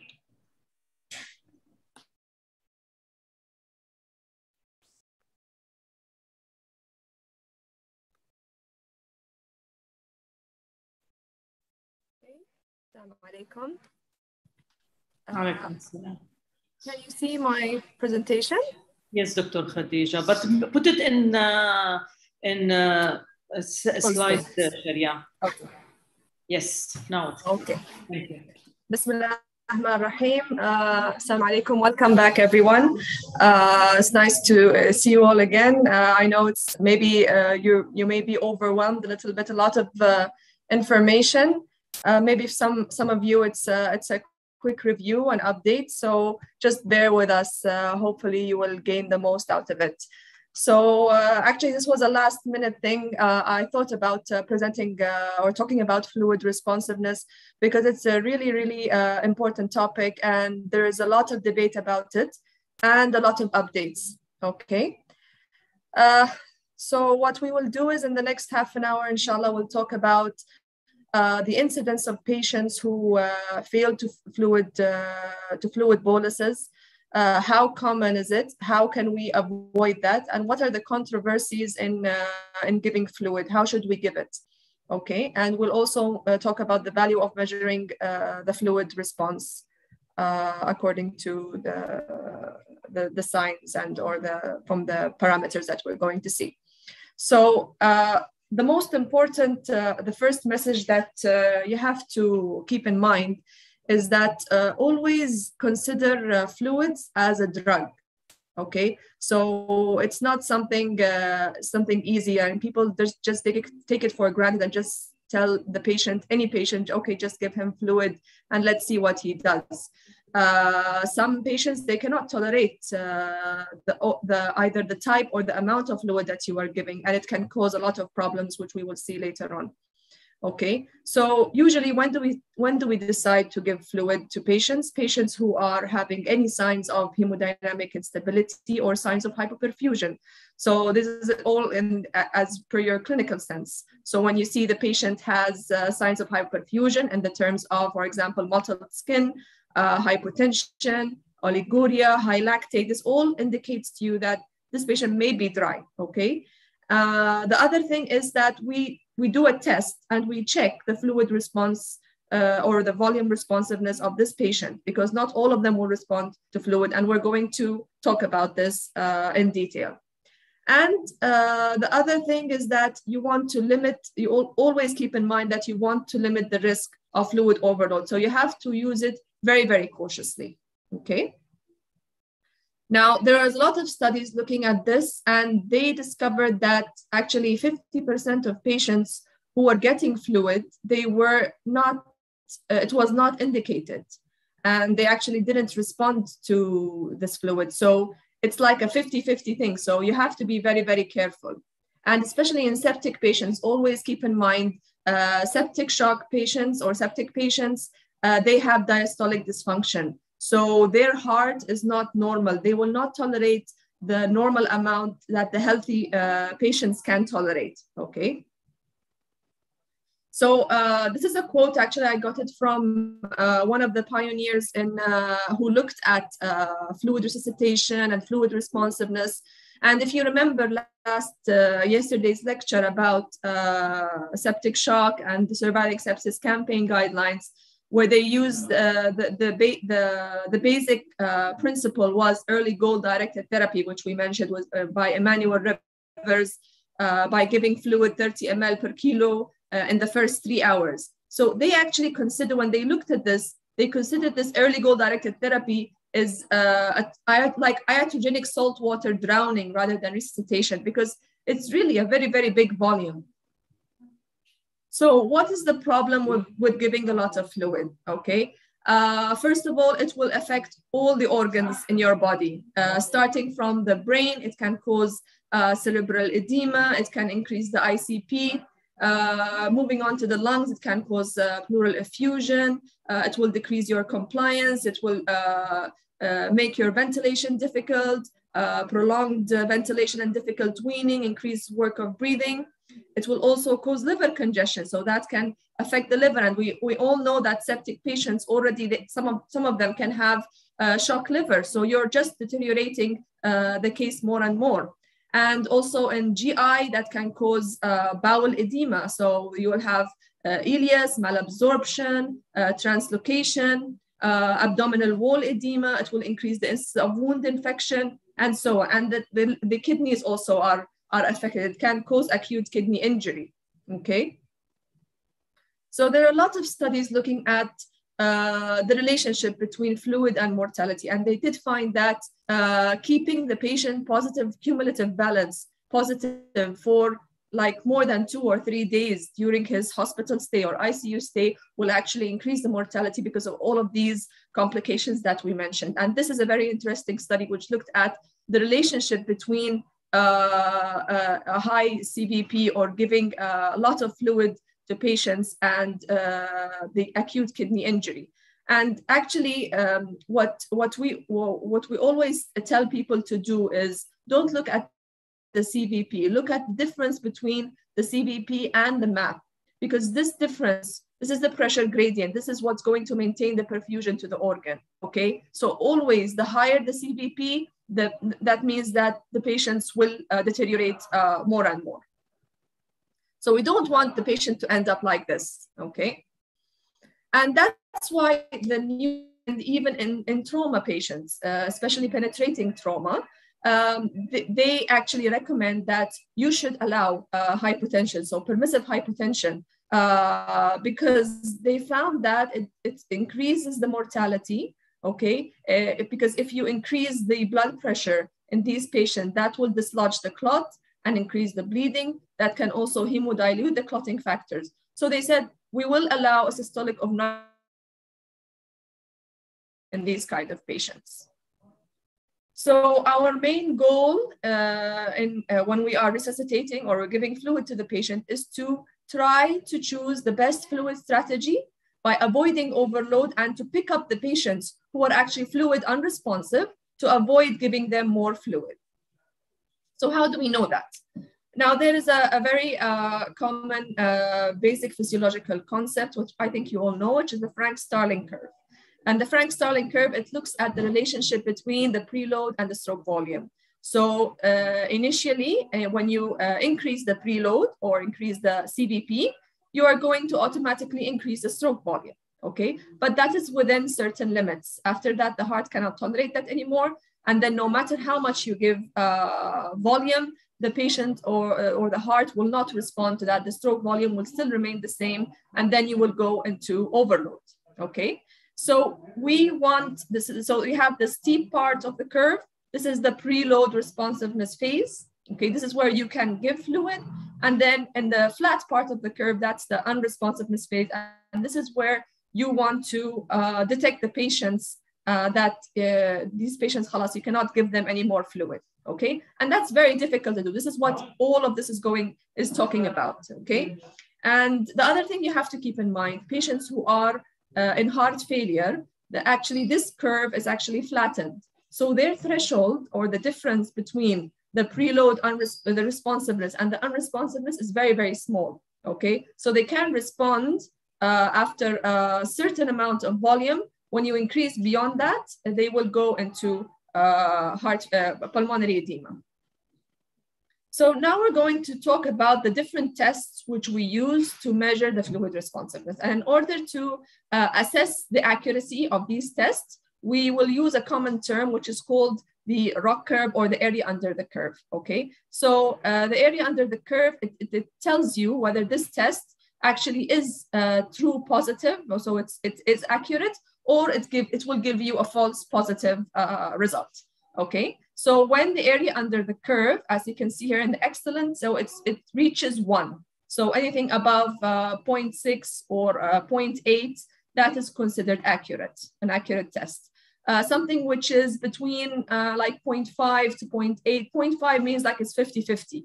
So the test can be accurate in half of the cases and can be not accurate in the other half. So it's like flipping a coin, okay? And then when it's less than 0.4, it means that the test is useless. When we looked at the CVP, now, unfortunately, still a lot of people, they like using CVP as a surrogate for fluid resuscitation. CVP is one of the static variables. Now we do have 2 types of tests. We have a static test or a dynamic test. So in a static test, you are looking at one single reading, okay? And it just gives you one read. So you don't know actually how the response is going to be. It's just one single reading at that time only, okay? So there was a lot of studies. This is a meta-analysis published in 2013. And they showed you that the area under the curve is 0.5. So it's like flipping a coin. So really, we shouldn't be using the CVP anymore, especially if it's a single test. If you use it as a trend, it might help. But as I said earlier, the only situation where I will use the CVP is when I will compare it to the map and look at the difference between the CVP and the map. The higher the difference, that means the perfusion will be much more better, okay? So unfortunately, still around 50% of intensivists, they believe in CVP and they use it to guide resuscitation, okay? And that's because that still, it's mentioned in the Surviving Sepsis Campaign guideline. So 86% of the people use it because it's mentioned in the guidelines and they're really strict to it. So that's why in the updated Surviving Sepsis Campaign guideline 2016, they did mention that we recommend using dynamic variable over static variable to predict fluid responsiveness. Now, there are different monitors which came out looking at the fluid responsiveness. And these are all a replacement for the Swan-Ganz catheter. Now, we used to use the Swan-Ganz catheter to measure the cardiac output, to measure the extravascular lung water, the stroke volume, and all of these things will give you an idea about the fluid responsiveness. But later on, we have found that it's too invasive. It has a lot of complications, and it's not indicated for all patients, actually. So they came out with a replacement, something which is less invasive, which is called the PICO, peripheral invasive cardiac output monitoring, and to analyze the pulse. So it's called pulse contour analysis, okay? Also, other monitors use the plethysmographic waveform. So just from the pulse oximeter, you can get a lot of information about the stroke volume. And when they looked at the accuracy of the, so we have the pulse pressure variation and systolic pressure, stroke volume variation. So the pulse pressure variation looks at the difference in the pulse pressure, and the stroke volume variation will actually calculate how much your stroke volume of your patient is. When they looked at the accuracy of this test, it's considered highly accurate. So we have an AUC here of a 0.94. So it is accurate. The only problem is that if you have a patient who is not intubated, who's not paralyzed, who's not taking a tidal volume of at least 8 ml per kilo, okay, then it will not give you an accurate reading. So you have to have these criteria. So as we all know, in septic shock patients, especially if they develop ARDS, we cannot use a high tidal volume in this case. We always use 6 ml or 4 ml per kilo per ideal body weight. So they tried to look for another way to use or to guide us for fluid responsiveness. So what they did is they did something called tidal volume challenge. So they checked the pulse pressure variation at 6 ml per kilo, and then they measured it again at 8 ml per kilo. And then they calculated the difference between the pulse variation in 6 ml and 8 ml. Usually the cutoff of 3.5 tells you, or higher, tells you that this patient is fluid responsive. Now, the other thing that you can do is giving or doing something called fluid challenge.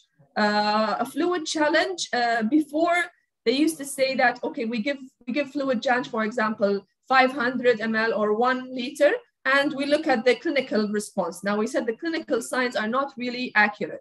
So we have to make sure that the patient has a continuous cardiac output monitor, either a PICO, you can use carotid Doppler, you can use esophageal Doppler. So whatever monitor or test that you have to continuously check the cardiac output monitor. Because what we need to do is we need to give the fluid certain amount over a certain time and then check the change in the cardiac output. If the change is more than 10% from the baseline, that means the patient is fluid responsive. And then they said, okay, so how much should we use? How much fluid bolus should we give? So this is a study which compared 1 ml per kilo to 2 ml, 3 ml, or 4 ml. And they found that 1 ml is useless. It will not detect anything at all. 2 to 3 ml is like borderline, and 4 ml is considered actually adequate. So usually they give 4 ml per kilo. So let's say in the 70 kilo patient, so you will give around 200, 250 maximum. And you give it over 1 minute, because usually the effect will be for 1 minute. After that, you will not see an effect of the bolus, and check the cardiac output. The other test, which is really, really helpful, and it is accurate, and it's very easy to be done. Actually, in some ICUs, the nurses, they do this test, okay? So it's called the passive leg raise test. So what you need is, as we said, we have to have a monitor for continuous cardiac output, or to measure the stroke volume, okay? And then, as you see, the patient is first, he has to be in semi-recumbent position, 45 degrees head up. Then you put the patient in horizontal position, and they raise the leg to 45 degrees for 2 minutes, okay? And then you look at the change in the cardiac output, or the stroke volume. If the change is more than 10%, that is considered positive, and that means the patient is fluid responsive, and he might need more fluid. Now, the good thing about this, it's first of all, it has a very high AUC. The AUC is 0.95. It's rapidly reversible, because what you're doing is you're doing an internal fluid challenge test. So you're not giving any extra fluid to the patient. You're just mobilizing the fluid within his body from the lower limb to the heart, okay? And it's also useful in situations where you cannot use the pulse pressure variation. As we said, patients who are spontaneously breathing, they're not intubated, patients who have low lung compliance, or all the other contraindications for pulse pressure variation, you can use this, okay? So the other test that they also use is called the end expiratory occlusion test. So if the patient is intubated, he has to be intubated here. You just perform occlusion, or you hold the breath for 15 seconds, okay? And usually what will happen is that you're increasing the intrathoracic pressure. So that will increase the venous return and preload. So it's also like as if you're giving the patient fluid, okay? And also you will look again at the cardiac output and look at any increase above 10%. And some people also, they combine the end expiratory occlusion and end inspiratory inclusion. They found that one of these studies that I mentioned it here, they combined them both, and they actually found that it's more accurate with a high AUC of 0.94. So after all of these tests, what do we recommend? What should we use? Okay, we need to have a very good clinical sense, and we have to keep in mind that not one single test will fit all the patients. So it depends upon your clinical settings. It depends upon the patient. It depends upon what you are familiar with. Okay, so you will. Sometimes we can combine these tests together. Sometimes we can do a test. We can use the CVP, for example, or the passive leg raise, and check the response, and then use another test and see. So it's like a trial and error. Don't just fixate your mind to one single thing, test or monitor, and say, okay, that's it. I'm going to use it for all the patients. That's not going to help. So also this interesting patient came out, which is the classic trial, and they came out with these recommendations. So they recommend that you give isotonic crystalloid fluid bolus of 250 to 500 ml only if the lactate is more than 4 or the MAP is less than 50 despite norepinephrine infusion, if the mottling score is more than 2, or there's oliguria of less than 0.1 ml per kilo per ideal body weight in the last hour. Some people, they are using these criteria, and some people are not. But if you notice that the trend now is to give a very small amount of fluid, it's called the mini fluid challenge. So you don't need a large amount to see the response. Usually they are, as we said, septic patients, they have diastolic dysfunction. They are very, very sensitive to fluid. So if they will not respond to 500 or 250 ml, most likely they will not respond to further volume or bolus. So these are the pioneers that have been looking to fluid responsiveness and fluid challenge. So we have Professor Jean-Louis Teboul, which I got most of the presentation from. Professor Paul Marek. He's also one of the pioneers, and I really recommend that you just you can mention or just write down his name in YouTube or Google, and you'll find a lot of literatures which are very interesting. And the last one is Professor Maurizio Ciccuni, which also he is, mashallah, he's one of the best in fluid management. And this is also a useful site, which is ICU Reach. You can find a lot of information in general for ICU. And that's it. Thank you. Thank you, Dr. Khadija, for your presentation. Thank you, Dr. Khadija, for your presentation. It's very interesting and it is very informative for all of us. Now I'll introduce my colleague, Dr. Islam Shehata, Assistant Lecturer, Department of Ain Shams University, Department of Anesthesia, Cairo, Egypt. Welcome, doctor. He will discuss with us about hypotension predictive index in ICU. Yes. Hello, everyone. Is my voice clear? Is my voice clear? Yes, doctor.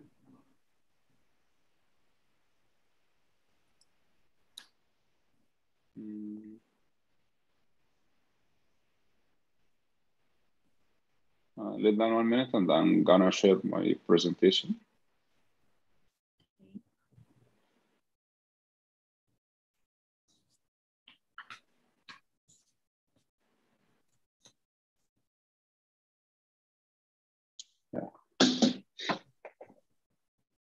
Thanks, Dr. Khadija, for this interesting lecture. And I think Jean-Louis Tipoul is one of the most famous ICU physicians or scientists.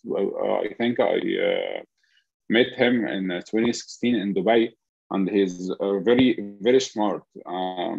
So thanks again to mention him, and thanks for this fruitful lecture. Dr. Khadija talked about the hemodynamics in the ICU, and for 5 minutes, I'm going to talk about the future directions of how to prevent the hypotension. You know, the story, every story in the ICU, the patient blood pressure got low, and you as a clinical or physician or ICU physician, you will react to that. Here we are gonna to proact. The HPI, or the hypotension predictive index, is an index to predict the hypotension before its actual event or its actual incident.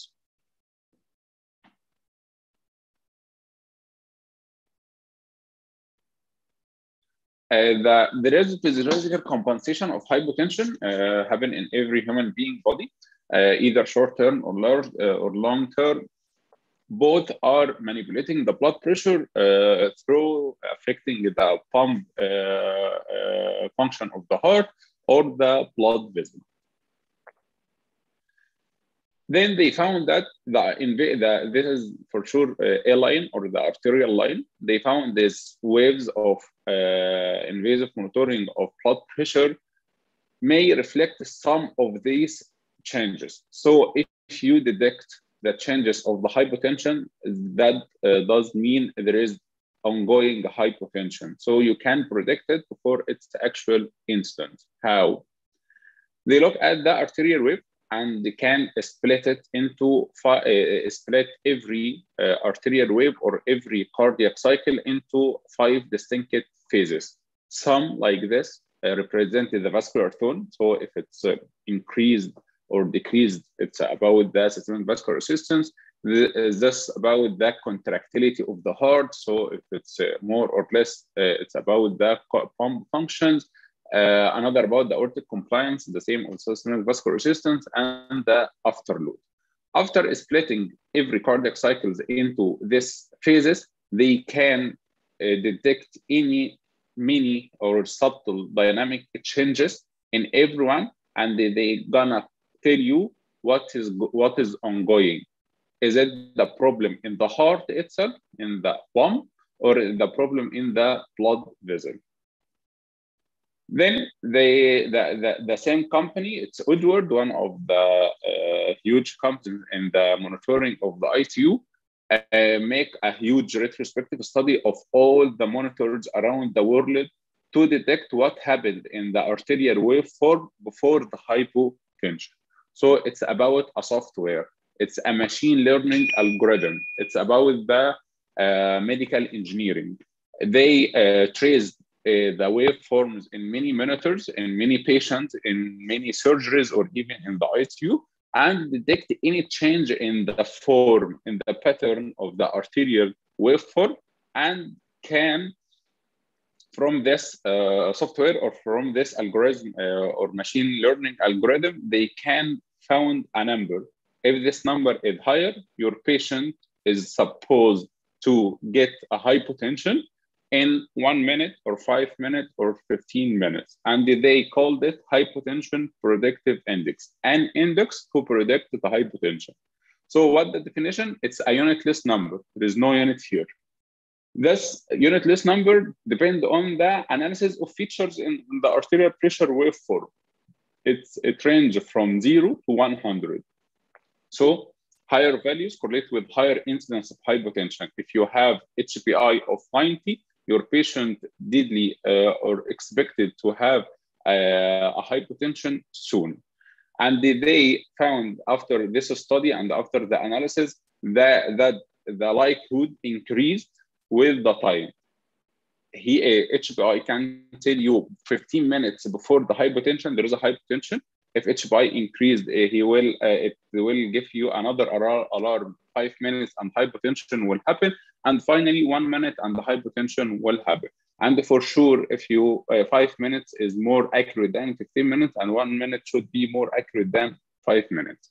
This is the device. It's like a dome of the arterial, invasive arterial line. And this is the Edwards screen. So HPI will tell you, is there any incidence of hypotension in 1 minute, 5 minutes, 15 minutes? That's all. What should you do? You will give fluids, you will push some EPI, or what you should do. HPI provides you with what's called the secondary screen. So now it gives an alarm. There is a hypotension in the next or in the coming 15 minutes. It's not just like that. It gives you what's called a secondary screen. This secondary screen is from the A-line. It can calculate the cardiac output. It can calculate the systemic vascular resistance. It can calculate delta B and delta D refers to contractility. A dynamic refers to the arterial elastance, and the stroke volume refers to the stroke volume variability. So if stroke volume is low, your patient needs some fluid. If the elastance which reflects the systemic vascular resistance is low, systemic vascular resistance low means dilated, so you can push some vasoconstrictive. If it's all about the delta B and delta D, which refers to the contractility, you can support the pump function of the heart. So it gives you an alarm. There is coming hypotension, and it gives you what's called the potential root cause of hypotension. It doesn't let you away or doesn't let you alone in front of the alarm. It gives you a data about the vascular, about the stroke volume, about the vascular resistance, even about the cardiac output itself. So, and this is the most important item about HPI, that it makes the physician coming from the reactive to the proactive role. Everyone in front of the hypotension happens, the damage happens. Now he will react.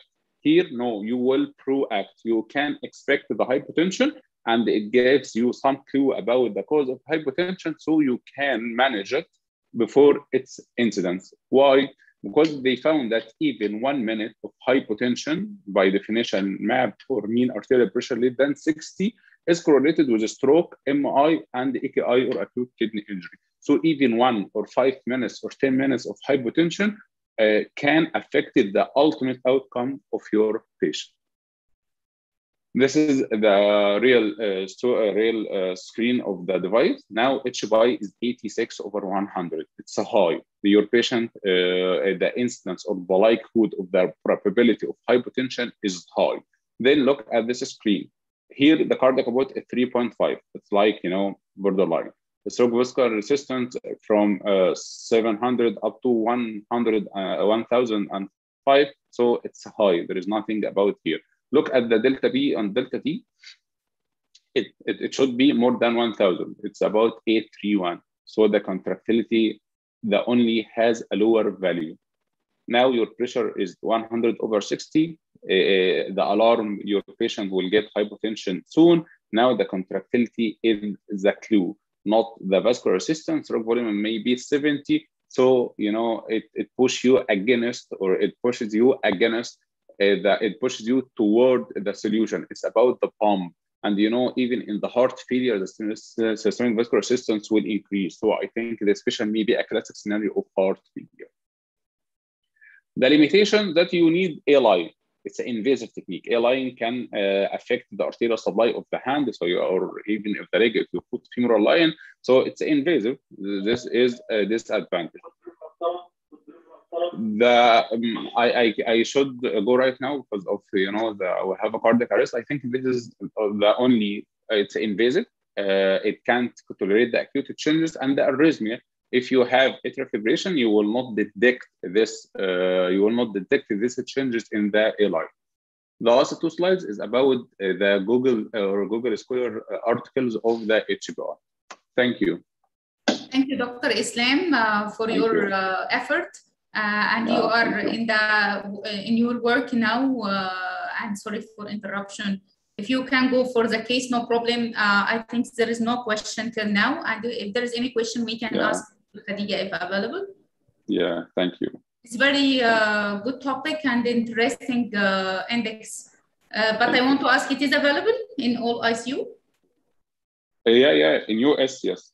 In Ohio State, they started it last year. Egypt? No, for sure, no. Okay. Yeah, but you ask Dr. Khadija, it is available in Bahrain? We have used it, yes. Available in Bahrain? Yes, they brought it as a demo, and we have used it on real patients. Yes. Great. Can I ask a question? Yes, sure. Yeah, it's regarding this device, hypertension prediction index. I don't know if Dr. Khadija, you can answer me. How do you diagnose cardiogenic shock on this? See, it gives an idea about stroke volume variability, dynamic elastance, SVR. So you're getting an idea about preload, afterload, and dP by dt of contractility.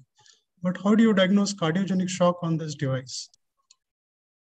Like where, do we have an idea about the wedge on this device? We don't diagnose cardiogenic shock, but it just gives you an idea of what you should do, what you should focus on. Should you treat?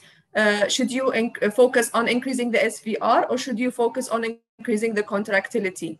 So it just gives you an idea, or like a hint. I'm not a big fan of it. I don't think it's really accurate. It can give you just like a guide, and then you correlate with it like on clinical basis. But you cannot. I don't think you can rely on it alone. Yeah, because as an intensivist, you would agree that you would be more worried about shock hypotension rather than plain hypotension. So does it give an idea that the patient is going into shock rather than patient is going into hypotension? Well, actually, most of these patients, they're already on inotropes, so they are in shock. They are in shock. But it guides you, it tells you whether you need to increase the dose of the inotropes or the vasopressors, or whether you need to add an inotrope if there is an element of cardiomyopathy or like reduced. But I think Dr. Islam gave a slide showing that it is approved. It give you idea if the patient will go in hypotension or not. Maybe the patient is not in hypotension. Yes, it's very interesting. It is predictive, not for the treatment of the situation. Yeah, it's very interesting. We can write the question, Dr. Vinayak and Dr. Islam. We can later also answer. Okay, thank you. Thank you. Dr. Muhammad will present the next speaker. Yeah. Thank you, Dr. Shema. Thank you, Dr. Shema. And our next topic will be about the infection control in ICU. And Ms. Maha Maraj, she's a senior ICU staff nurse.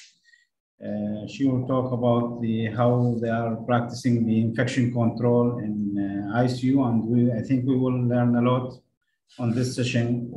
Very important topic about the control of infection in ICU. Ms. Maha, you are ready, you can start. Thank you, Dr. Mohammed, for your great introduction. I'm going to share my slides. Can everybody hear me clearly? Yes, go ahead. All right. As he said, Dr. Mohammed, my name is Maha Al-Maraj. I'm a liaison infection control and adult ICU and SMC. 19 years, I'm a senior staff nurse. Inshallah, you will get a gain from my lecture and you will get benefit from that. So we'll start our lecture as regarding the infection control and intensive care unit, all right? We are going to talk regarding the basic of the chain of the infection, how to break the chain, what is the different type of the hand hygiene on the hospital, what is the difference between the standard precaution and the transmission, how to wear the PPE and to remove it, how to practice in proper way of waste segregation, and how to cover your cough during your sneezing, and what is the cleaning or disinfecting, sterilization of the items, of the patient care, and the environmental cleaning, in the end, how to give the safe injection.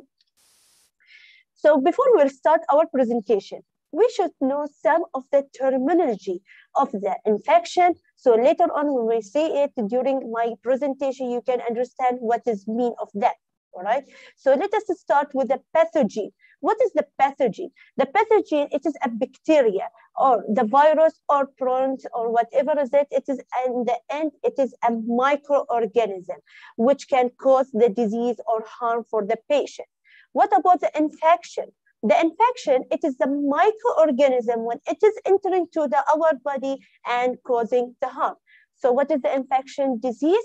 The infection disease, it is the disorder which is happening to the patient either directly or indirect. And we'll see later on from my presentation how it will be direct or indirect transmission.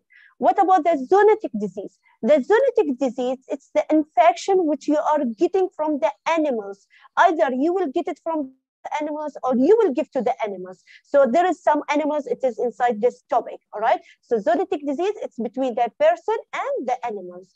What about the infection control? The infection control, as you can see from the title control, that means what is your action? What is your practice you should do to prevent this problem? So why it is important that it should be infection control in the ICU? Because the ICU, it's a very critical and it is a vital unit in the hospital, which there will be a very sick patient. They are coming with a multiple of the disease. So their immunity, they will be low. Second things, there will be a lot of devices. They will use it for the patient, which will cause sometimes, if it was malpracticing, it will cause the infection for the patient. So there is something called hospital-acquired infection. What is mean of that? That means the patient, he will get the infection in the hospital, not from the community. They will get the infection from the hospital, all right? When we will say this patient, he get the infection during the hospitalization, if he developed the infection signs and symptoms more than 48 hours after admission to the hospital or after discharge from the hospital within 2 days. So mainly it should be more than 48 hours. You will tell me why it is 48 hours? Because some of the microorganisms, they will colonize in our body after 48 hours. So that's why we will mention it as a hospital-acquired infection. Also, it is known case of nosocomial infection or hospital association infection. It is all the same definition. The noso, it is mean disease. The nosocomial, that's mean related to the hospital. That's mean the disease which the patient will get it is from the hospital, not from the community. Is it important to prevent that? Yes, because if the patient was to stay on if the patient, you want to discharge him, after that he will get the infection from the hospital. What will happen? The patient, he will stay prolonged on the hospital. So if he stay on the hospital, what you will do for him? Again, you have to pay for her, you have to administer for him medication.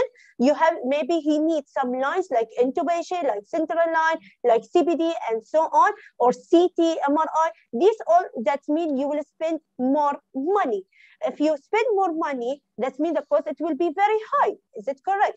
Then also it may, after all this treatment, there is no benefit from that, the patient, because he will be deteriorated. Maybe he will go to the shock, so septic shock. So that's why he will be at high risk for mortality. So the main important to prevent that is to prevent the prolonged hospitalization, to reduce the cost, and in the end, to reduce the mortality rate.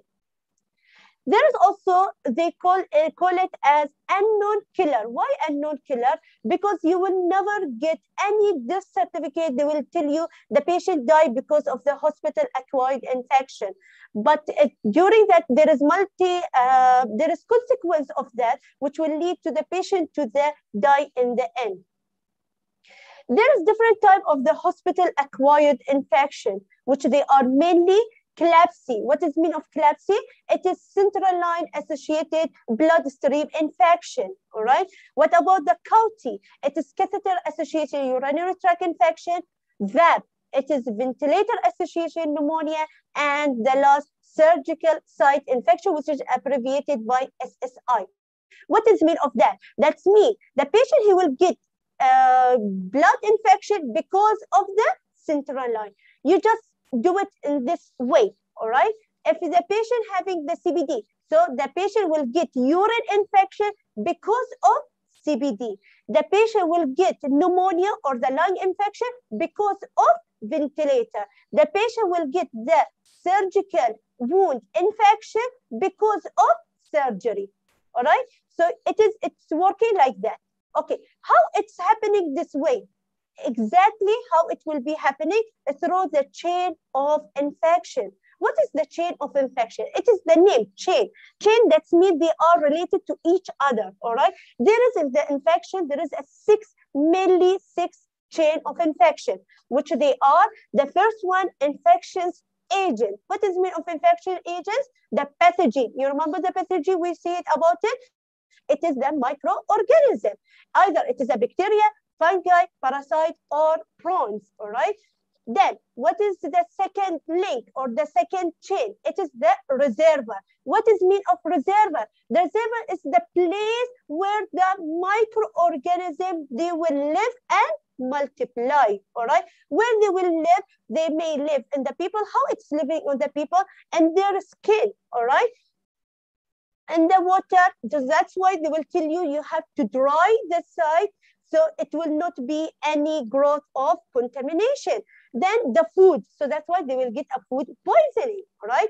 Then the third links or the third chain, it is the portal of exit. What is mean of portal of exit? From the name, portal of exit. That's mean the way how this microorganism coming out from the person to the area, all right?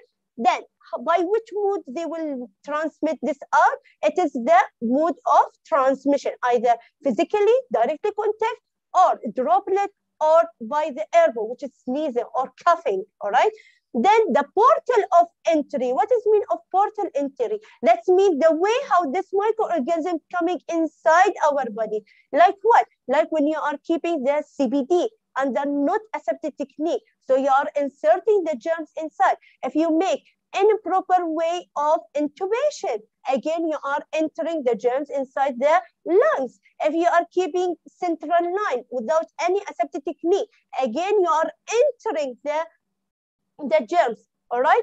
Then you have susceptible hosts. What does it mean of that? That means who are at high risk to get the infection, which they are the people with the low immunity, the chronic disease, like who's having the diabetic, who's having a hypertension, hypertension, who's having the burn, who's having the multiple surgery, and the age, mainly the age whom they are the elderly and the children. Why? Because they have immunity low. All right. So if you keep all these links, which they are the six, the microorganism, the place, the portal of entry, the portal of exit, the way how it's come is doing that, and the suspected host, this is all, if you keep it together, the patient will have infection. I'll give you a very small example. For example, you will give the medication, all right? You are giving the medication for the patient. So here, mainly, it will be the bacteria in the matrix set. In the port, if you not clean it, what you will do, you will penetrate the portal of entry. You will just inject the medication inside the matrix set. You will make these germs to go through the vein of the patient and might cause infection for the patient. All right. So you just take this link or this chain in multiple scenario in your practice. All right. Then, so we are as a healthcare workers, what we should do, we have to break this chain. How we can break this chain? We can break this chain through multiple infection measures. Like what? The first, the easy and the simple and the cheap one is the hand hygiene, all right?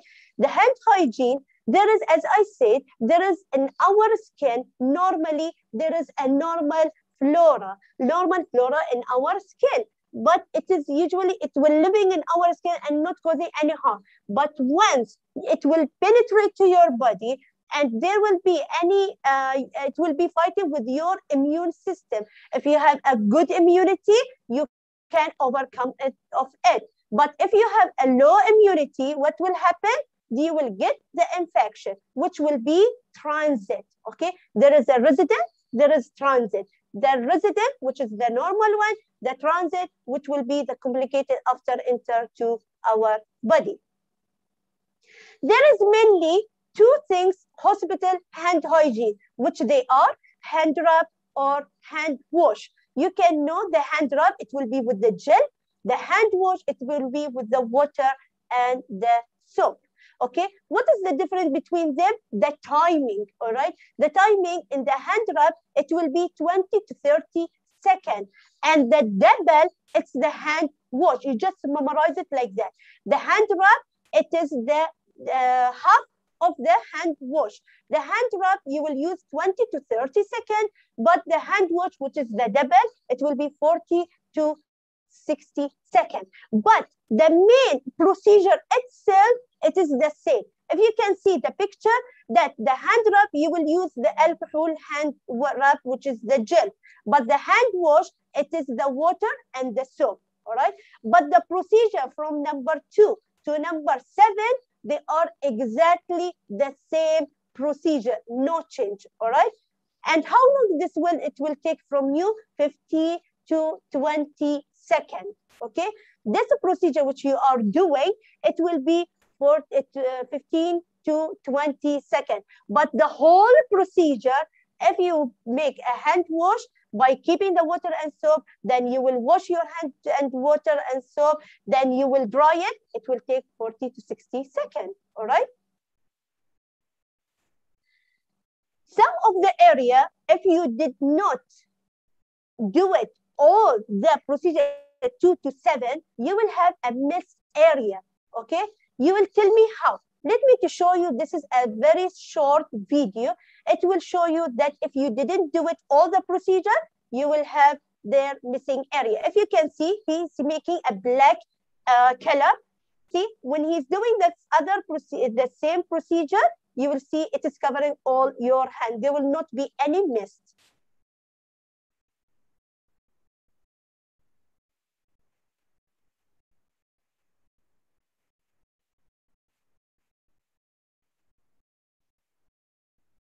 See, it was very clear.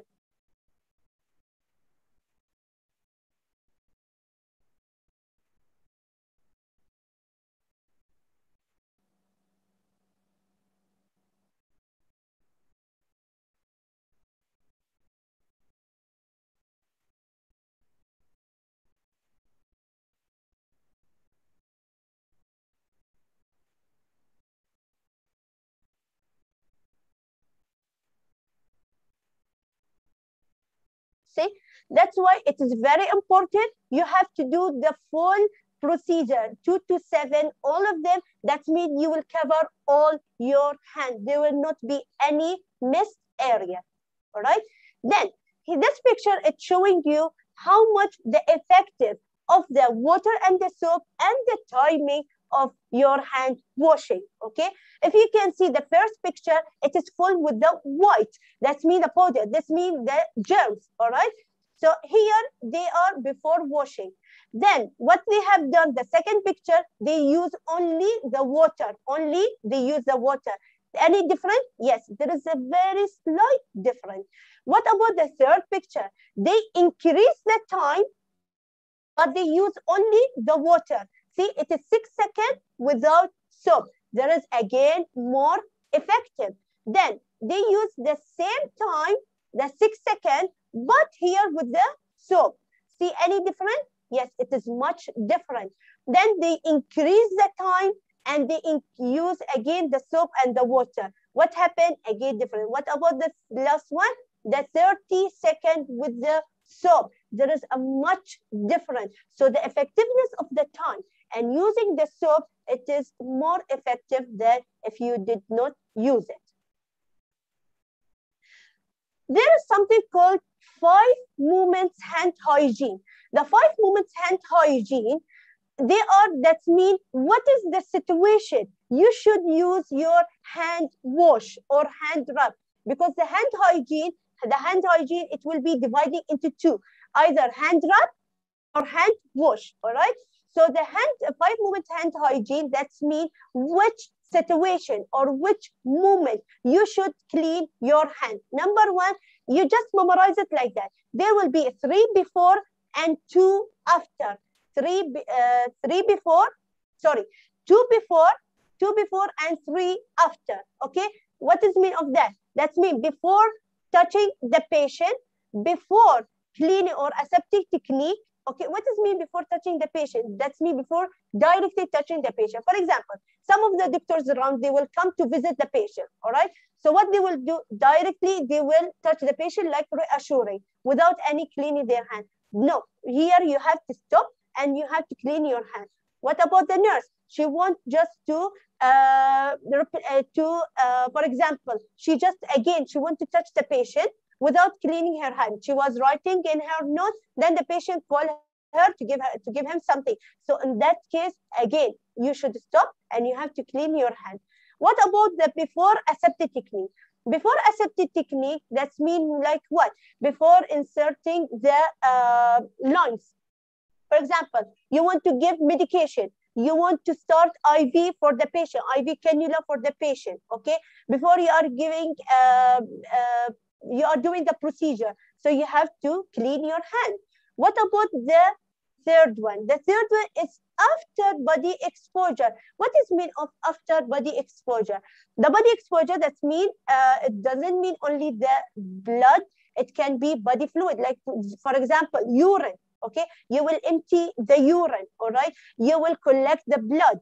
So in that situation, you have to clean your hand. After touching the patient, it will be like, for example, after you give the medication for the patient, after you change the position of the patient, after you did the suctioning, you have to clean your hand.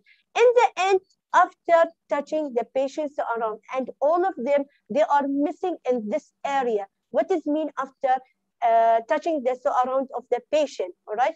That means anything on the patient room, you have to clean your hand. For example, there will be alarm on the ventilator. Once you will close the alarm, you have to clean your hand. If you are closing the door of the patient, you have to clean your hand.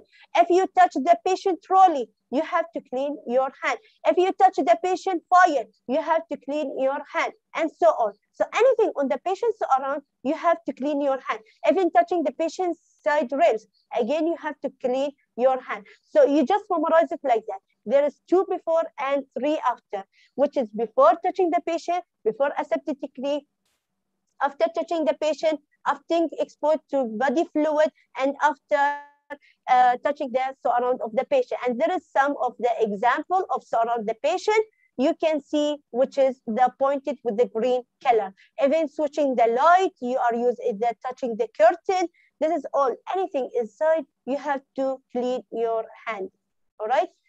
There is some study they have done, Jack Pate, on 2018. They have compared between the germs on the desk of the nursing station compared with the toilet, all right?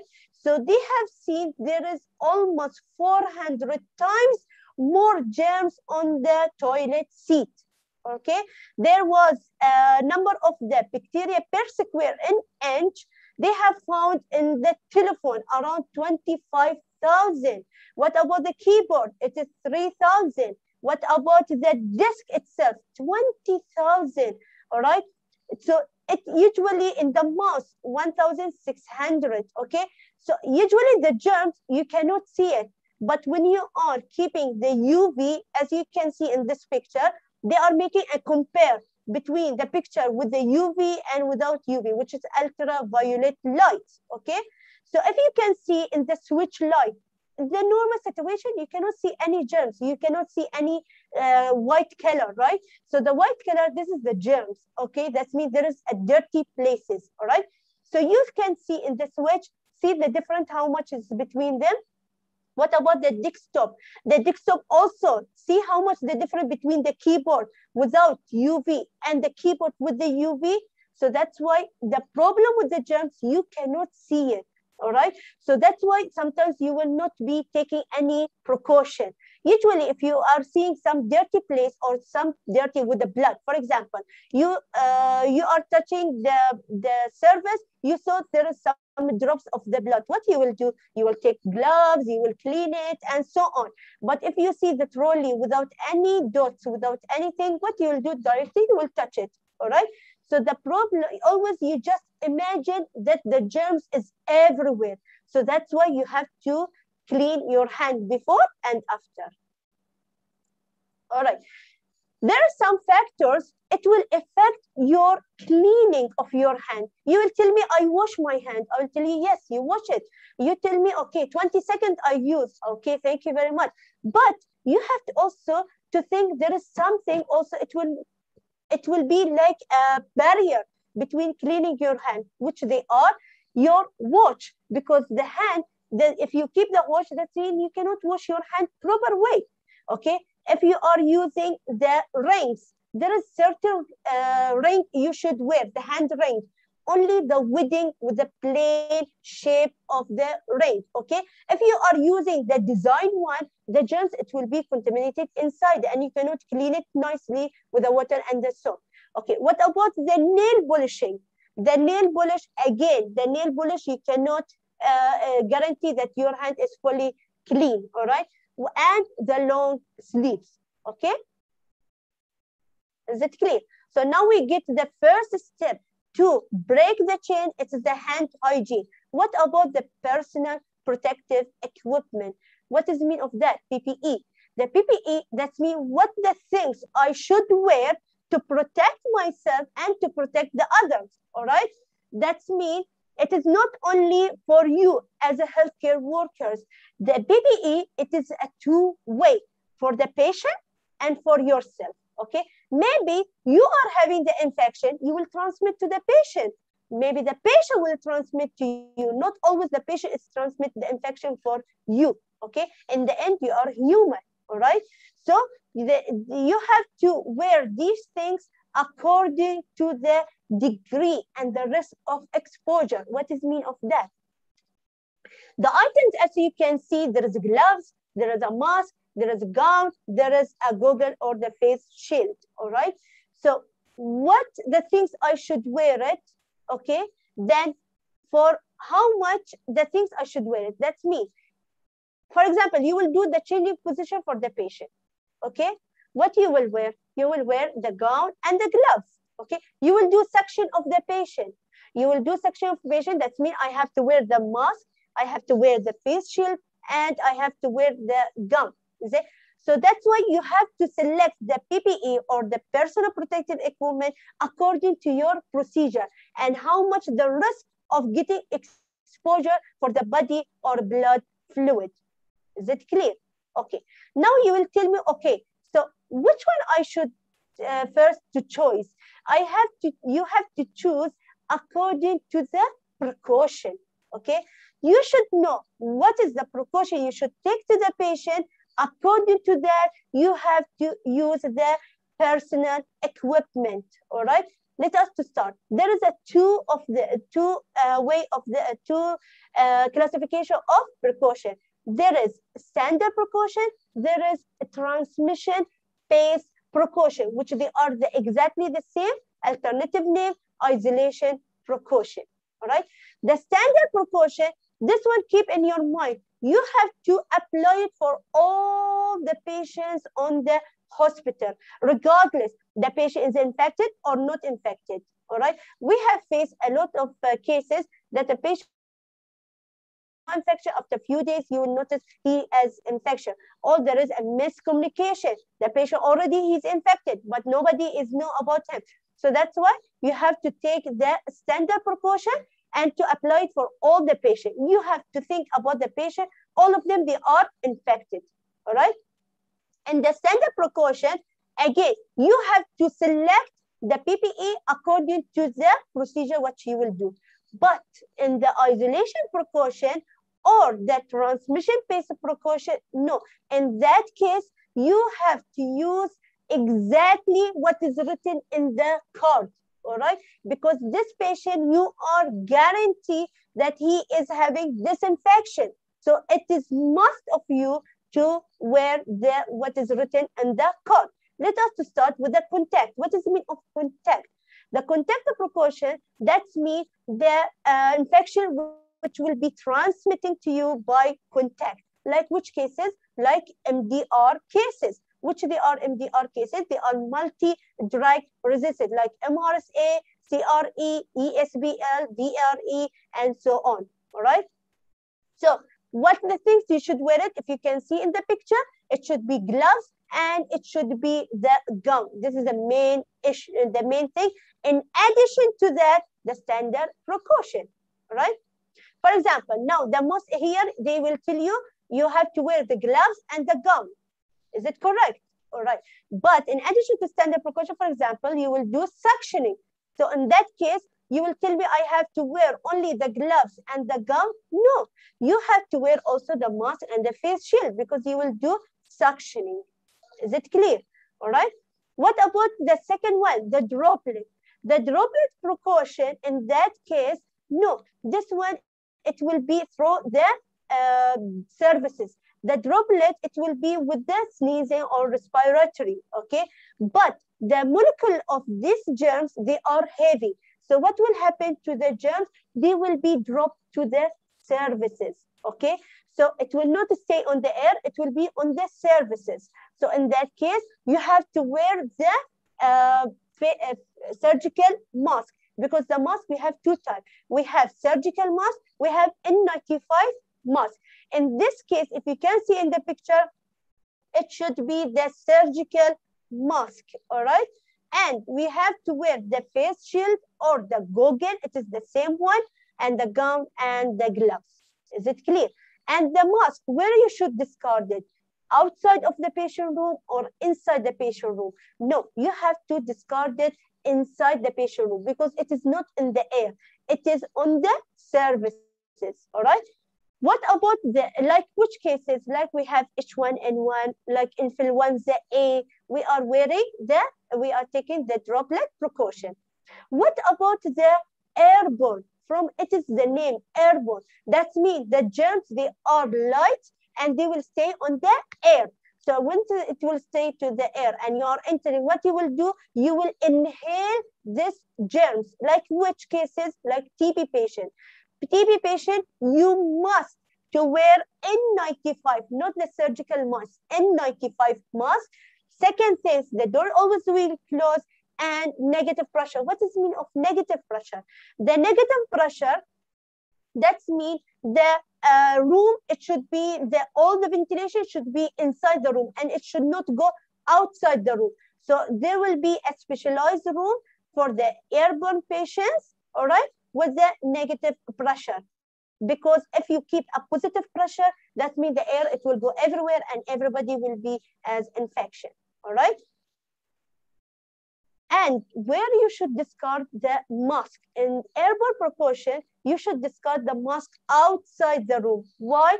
As we say, the germs, it is on the air. Once you will remove the mask inside the room, you will inhale the germs. What about the last one?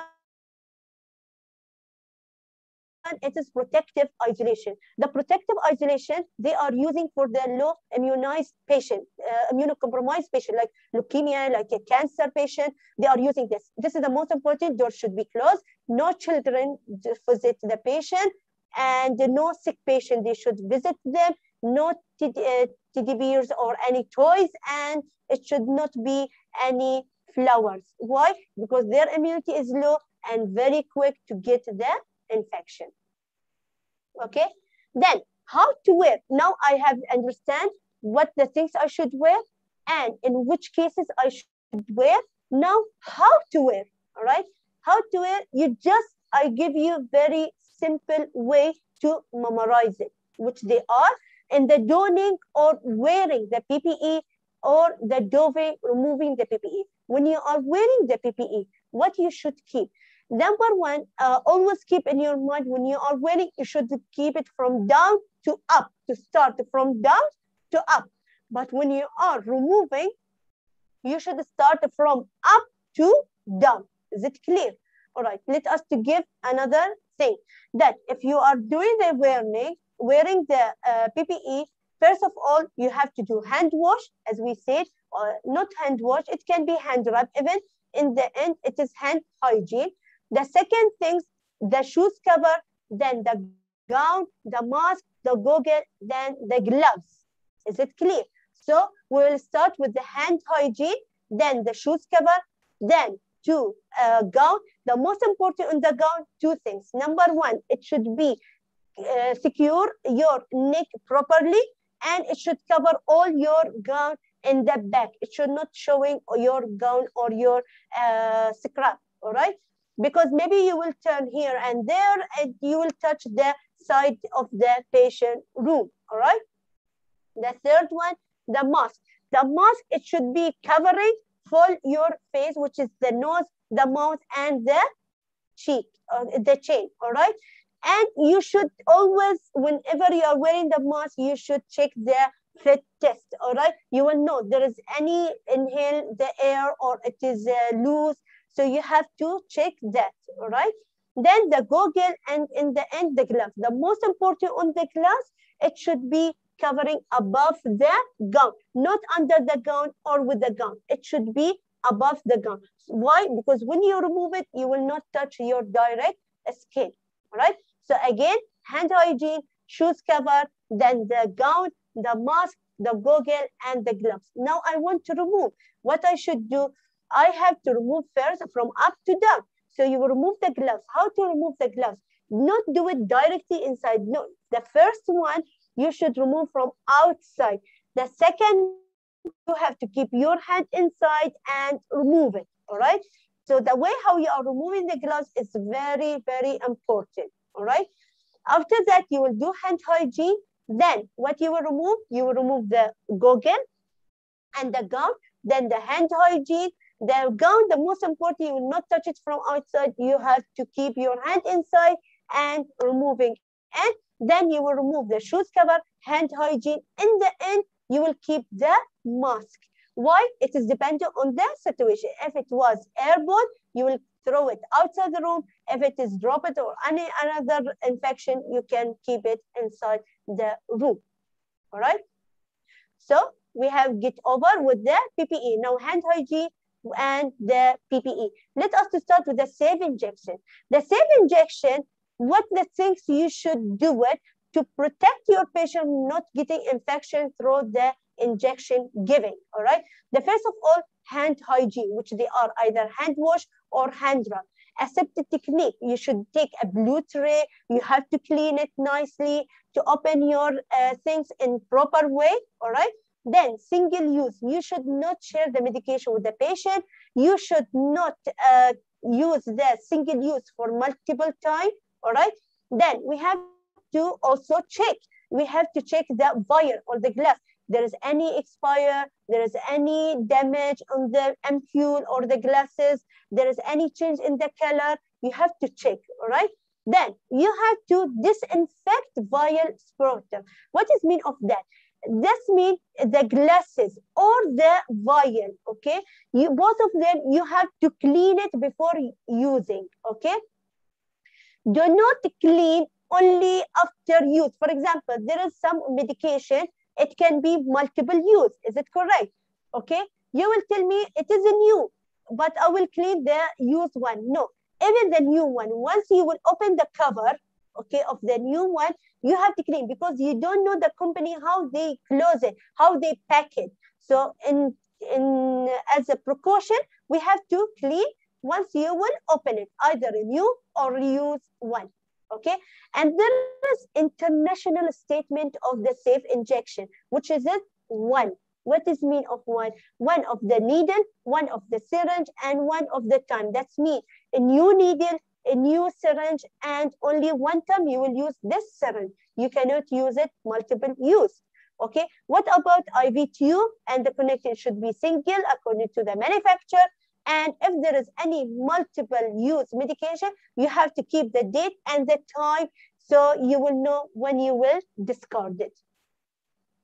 Once it should be also prepare the medication on the design area. It should not be inside the room, the patient. Once you will enter by mistake to the patient room, then you have to use for this patient and then directly you have to discard it. What about occupational health? Occupational health, they are the people who dealing with the physically and mentally of the staff. What is mean of the healthcare workers? That means if there is a stress, sickness, or unsafe workplace, what will happen? There will be a lot of absence, a lot of injury, a lot of illness. So what they will do, number one, you have to follow your vaccination. There is a special vaccination for each category, for the doctors, for the nurses, for the clerk, for the hospital attendants. All of them, they have a special vaccine, they should take it, all right? Number two, if you have any needle prick, you have to inform them. If you have any exposed to the TB patient without knowing, for example, this patient was not TB. After a few days, doctor telling you he's acquiring TB. On that case, you within these days, you take care of him, right?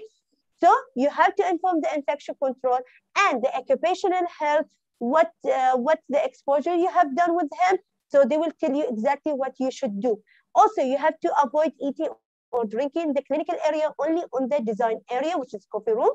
And you have to limit your personal item like a phone, like a bag, because there was a study shows that most of the healthcare workers, they are having in their cell phone Acinetobacter microorganism, okay? So you have to be careful, always your cell phone to be clean also, all right? Then you have to use the PPE according to the situation or the procedure, and you have to follow the instruction, all right? Then, what about the patient care equipment? The patient care equipment, anything you are using for the patient, for example, the EGT machine or hemoglucose machine, it should be single for the patient. But if you are sharing with the others, you have to clean it before and after, all right? Even if a stethoscope you are using for multiple patients, you have to clean it before and after. So the patient care equipment, you have to use the proper way of cleaning. The ECG machine, you can use it for multiple patients. Again, you have to clean it before and after to be sure it is clean and you will not transmit any infection for other patients, all right? What about the health devices and equipment? There is a three classification for the healthcare devices and equipment for the cleaning, all right? There is something called critical items, semi-critical items, and non-critical items. The critical items, which they are using, for example, in the surgery, all right? These instruments, they are directly touching the patient blood, the tissue, and the bone, and so on. So this is the patient, these items need sterilization, all right? What about the semi-critical patient? Semi-critical patient, which they are using and touching the mucous membrane or the non-intact skin. For example, bronchoscopy, the machine. This one we have to use a high level of disinfection. What about the non-critical items, like you have stethoscope, a GT machine, baby cuff, and so on? So they are directly intact with the patient's skin. In that case, you have to use the low level of disinfection. What about the cover your cough? Cover your cough when you are coughing or sneezing. What you should do to not transmit the infection for the others? You have, first of all, you can use the tissue and discard it, or you have to use your elbow, not to use your hand. Never, ever to use your hand, because your hand, you will touch everywhere. So you should use your elbow and cough on it, all right? Then, if you have a mask, then it is preferable also to wear the mask, okay? Then after that, what you will do, you have to use hand hygiene, which they are hand wash or hand rub. Is it clear? Then environmental cleaning. Always you have to be sure your environmental is clean. This is a domestic site also. They have to use a proper equipment and the solution which is approved by your hospitalization. Linen. Also, you have to prevent any infection, the linen transmission to the others, by using the proper hamper to throw these linen things. For example, the white, it should be for the dry, and it should be not infected patient. The red is for the infected patient, or the wet with the blood or the urine or vomiting or whatever.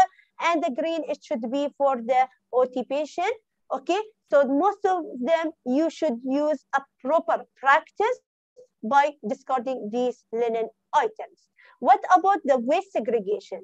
When you are discarding the items, okay, you have to use a proper practice by discarding the items. You have the red bag. There is a different waste segregation. There is a red, yellow, and black, and so on.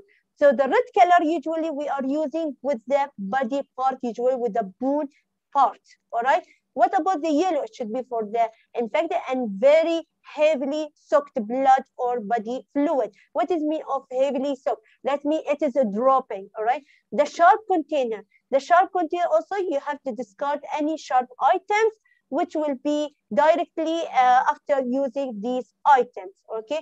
And the black, it will be for general waste, okay? Or minimal soaked with the blood or body fluid.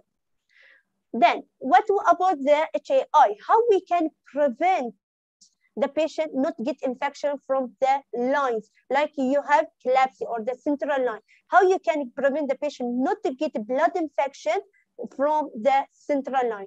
There is something called prevention bundles. Prevention bundles, which they are containing 4 elements. First, we'll start with the insertion. The insertion, that means what the things I should do when I'm inserting the patient for the patient central line without causing him any infection. Number 1, the hand hygiene. Then we have to wear a proper PPE for who? For the doctor and the assistant. Not only the doctor, it should be the doctor and the assistant. Then the chlorhexidine. The chlorhexidine cleaning, it should be preferable than the betadine, all right? But if the patient having allergy, then we can use the betadine, all right? And the 4th one, it should be the optimal site selection. Most of the adult patients, they should insert for them subclavian central line. It is preferable than either the IG or the femoral. The femoral, it is the last choice for the central line insertion. Why? Because the place of the central line, it is on the groin area where there will be a sweating, hair, so it will be, or the urine, it will be mixed with the urine or the stool of the patient. So that's why it is not preferred to use the femoral side. So it is preferable subclavian, all right, on the adult. But if you will insert the vascular, then you have to keep on the IG. It is preferable than the subclavian. Why? Because it will cause the thrombosis or the stenosis, all right? What about the maintenance? What we mean by maintenance? That's mean I get a patient with the central line. What I should do as a healthcare worker to prevent infection? Number 1, again, hand hygiene. Number two, you have to use the sterile technique by using the gloves, sterile gloves, when you want to manipulate or to administer medication, or you want to make a dressing for him. And when you have to change the IV set, it's very important also to change it according to the manufacturer. All right. What about the dressing? The dressing, that means which type of dressing you should use to cover the central line side. You should use by two, either chlorhexidine or the transparent dressing gauze, which is there will be a chlorhexidine gel, or you can use the gauze in case if there is any oozing or sweating. All right. Review. What about the review? That means it should be daily review by the healthcare workers, by the nurses, by the doctors, to check the site, to check the any infection, any discharge, still patient need or no need. So this is very important to do it in daily basis. All right. And plus, as soon as possible, you are removing, as soon as the chance of getting the eclampsia reducing. What about the coating with the CBD? If the patient on CBD, what I should do to prevent infection? Number one, appropriate indication. What is the mainly use of keeping for this patient CBD? Is there any strong reason, like patient having acute retention? So in that case, yes, the patient needs CBD. It is not only like that you insert it for the patient. For example, if I need a urine culture. So does I need to insert the CBD? No, you should not insert the CBD only to get the urine culture, all right? So you have to decide the correct situation when you have to insert the CBD. Number two, aseptic technique. What does mean aseptic technique? The aseptic technique, that means during the insertion, what the things I should use or to do to prevent the CBD infection during the insertion. Number one, again, hand hygiene. Then I have to use the proper antiseptic solution. Then the proper size, especially if it is smaller, it is preferable. Why? To prevent any urethral damage, okay? What about the lubricant? The lubricant always, it should be a new one, not the used one, all right? Then appropriate maintenance. What does mean appropriate maintenance? That means what's the things I should do when I'm getting a patient with the CBD. You just memorize it on this situation, 2, 3 parts: the bag, the site, and the site. Okay. What about the bag? The bag, it should be in a closed system. Second thing, it should be below the bladder. Why you want it to below the bladder? To drain the urine out, the urine, and it should be on the not touching the floor. Also, it should not be above the bed. Why?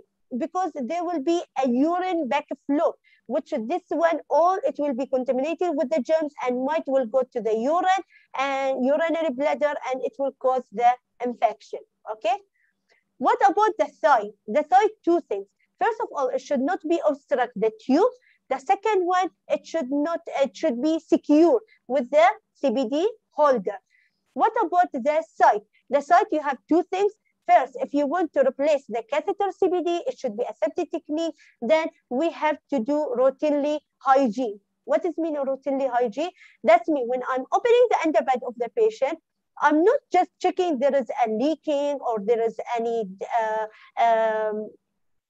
pus coming. No, you have to clean the site as a routine. With each changing position, we have to clean the perineal site to prevent any infection.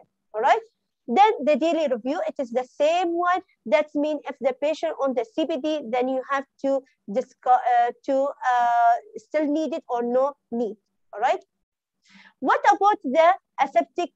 What about the VAP? What things you should do? First of all, you have to elevate the head. Why you are elevating head for 30 to 45 degrees? Because to prevent any aspiration. Number two, daily sedation. Why daily sedation? Interruption, because we want to make the patient more awake. So once the patient more awake, that means the patient will early extubation.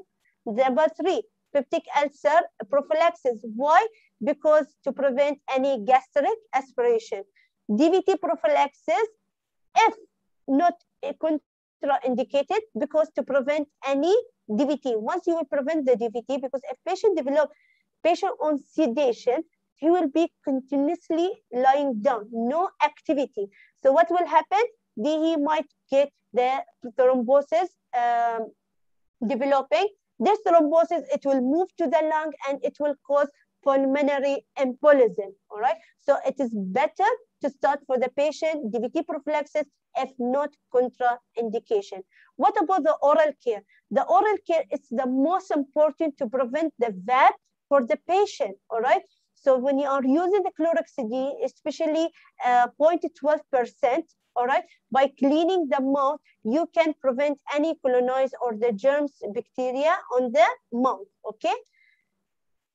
What about SSI? How we can prevent the patient not to get infection from the surgical wound? It can be from the using appropriate antibiotic, then to use the clipper better than suture, and to maintain the post-op glucose, especially for diabetic, cardiac, and to maintain the hypo or the the temperature of the patient.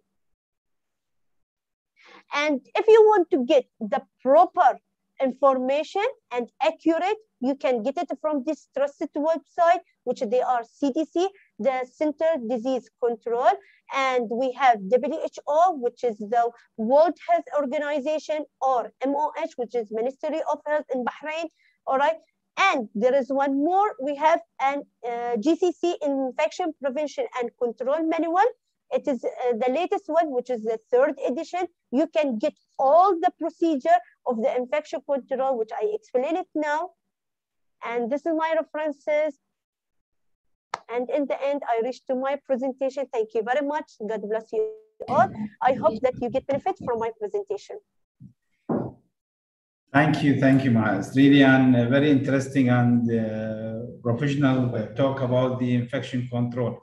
Even the topic is small, but you are giving a very wide and opening a lot of doors in infection control, especially in ICU. I really appreciate your presentation, and we are waiting if there is any question from.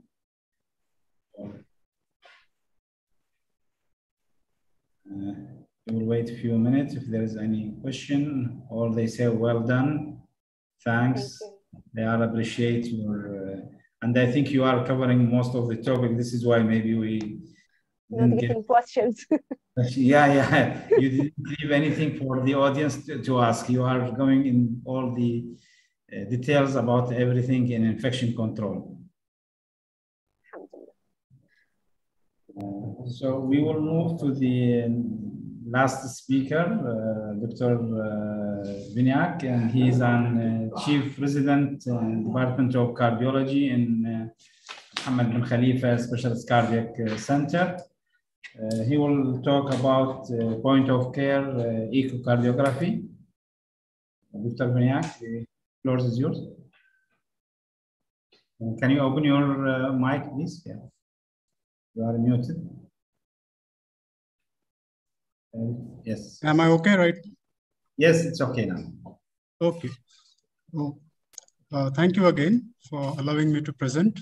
And in the fag end of the presentation, I would like to talk about the point of care echocardiography. So this is just focused, goal-directed, and qualitative transthoracic echo. It's not a complete comprehensive echo. It's quite focused. It's qualitative, doesn't involve measurements, and goal-directed. It has to answer a specific question. I was told, Dr. Mohammed Salman, that there are lots of medical students attending this conference. So to my surprise, I found out that during literature review, point of care ultrasound has been included in the final year curriculum of the medical students. And it is started as early as that in terms of education. So the goal of my the outline of my presentation would be what is point of care ultrasound, why it needs to be done, where you can do it, some evidence, and most importantly, I'll be presenting cases to go. I think I'm not able to advance my slide, not sure.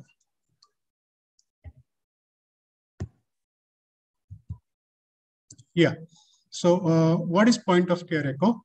The definition as taken from the guidelines, it's a focused echo study performed, interpreted, and integrated in real time at the bedside by physician in adjunction to clinical exam. So it's always a complementary technique. It's not a standalone technique. And it has to answer a specific clinical question to narrow down a differential diagnosis. And it follows a predefined protocol. So it's not a detailed echo. It's like a defined protocol where we need to follow. So as you can see in this slide, echo has been a part of many multi-organ protocol. Intensivists would be aware of these terms like FATE, which is focused assessed transthoracic echo, a RUSH protocol, which tries to find the fluid all around in the abdomen, in the heart, in the lungs. And then we have an EFAST protocol. And in BDF, I know that some of them do practice this in the ER. So echo finds its place in all these multi-organ protocol to only address immediate and life-threatening emergencies like myocardial infarction, aortic dissection, pulmonary embolism, cardiac tamponade, and if you add up a lung ultrasound, tension pneumothorax. So why echo being used? Obviously, it's portable and versatile. It gives an instantaneous information on the cardiac structure and function, early diagnosis to speed up the decision-making process, cost-effective, no radiation contrast, and most importantly, it is repeatable with change in the patient's hemodynamics. And where you can do almost anywhere at point of care, wherever you would like to give the service to the patient. It can be in ER, ICUs, CCUs, post-op ICUs, ambulance. In fact, even in the clinics as well, if you keep a small echo machine in the clinic and the patient is quite sick there, you can make a ready diagnosis. So what to expect from point of care echo, basically? So it gives some 3 assessments: the diagnostic assessment, symptom sign-based assessment, and resuscitating. So in diagnostic, obviously for the assessment of all acute cardiac conditions, when you know that the patient has come with a certain cardiac diagnosis, so a complete echo there. Symptom and sign-based assessment, it is the clarification of the cause of the symptoms. If a patient comes with chest pain, you do an echo and find out whether the patient has MI, aortic dissection, or pulmonary embolism. Patient comes with dyspnea, patient comes with fever, you can find out a cardiac cause in terms of infective endocarditis. So it's a symptom sign-based clarification as well. And resuscitating. And sometimes, if you look at the ACLS algorithm, we have 2 rhythms, a shockable rhythm and a non-shockable rhythm. Shockable rhythm, we have a good data in terms of ACLS, but non-shockable rhythm, we need to find out the cause, the PEA.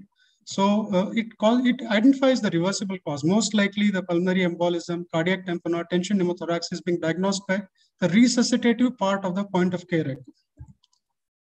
So these are the indications of point of care echo. I've taken it from the guidelines. What I find important is what I have marked in the red. The patient who is coming with undifferentiated shock, the patient who comes with undifferentiated dyspnea, suspected acute pulmonary embolism, pericardial effusion and hemodynamic significance. Most often we want to rule out tamponade, and cardiac arrest, as I spoke in cardiac arrest. So we are living in the world of data. And we always want to be sure as intensivists, is the data strong enough for the handheld device? We know that the data is good enough for the good big echo machines in the hands of cardiologists. But what about the intensivists doing this handheld echo? So you can see, even with the handheld echo, as normal echo parameters like LV dilatation, LV systolic dysfunction has got a sensitivity and specificity at par. You can make a diagnosis more than 90%. You can see the pericardial effusion has got an extremely high sensitivity and specificity. You wouldn't miss that diagnosis. So there is data and you can go ahead and practice it. So, but what to expect in real life? This is the real scenario I'm talking about. You have limited echo windows. You cannot position the patient. Ideally, you have a cutout bed and a left lateral position for echo, but no, the patient is quite sick. You will be lying down flat. Maybe you get no windows. It will be brightly lit. The emergency room are always brightly lit. Usually echo rooms are dark enough to have a good assessment of the windows, but emergency rooms are almost always brightly lit, and you need to perform only a short study. And you have a portable echo machine, which is of less quality, less knowledge, and then limited echo experience of the operator is another issue.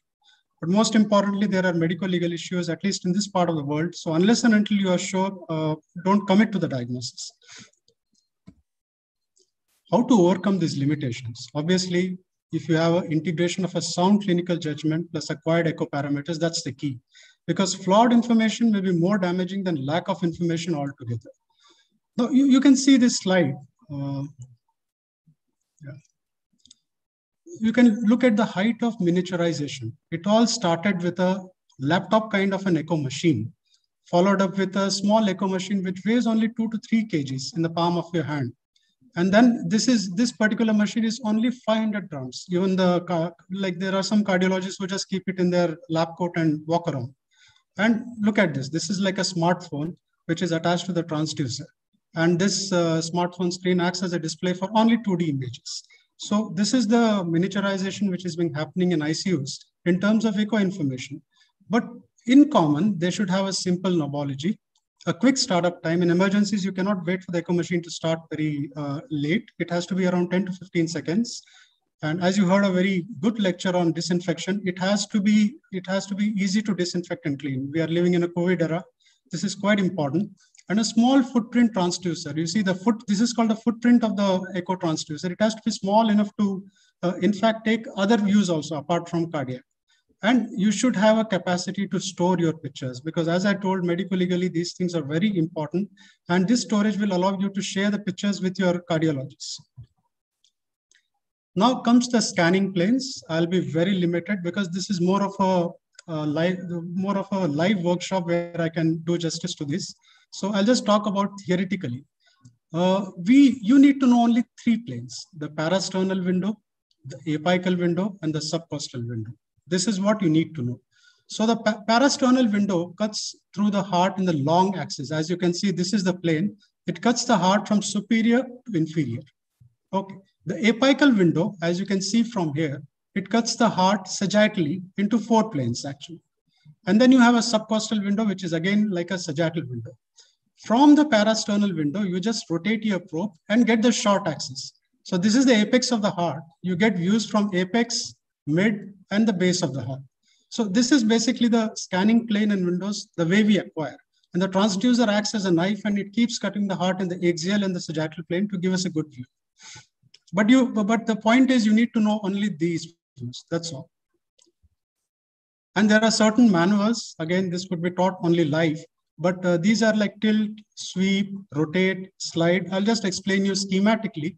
So this is the transducer and this is the heart. You are just tilting your probe. You are not moving your probe from top to bottom. Only by doing this, you are visualizing coronary sinus and then you visualize the 4 chambers of the heart. You tilt it more anteriorly, you start looking at the aorta, and you completely tilt it anteriorly, you start looking at the pulmonic valve. Then this is a sliding maneuver where you just slide the probe from the apex to the base. Apex always lies here, as you know anatomically. So if you want to see the apex, you come at 4th or 5th intercostal space just below the breast tissue. And if you want to slide further, you go to the mid-papillary muscle level. You slide further down, you go into the mitral valve level.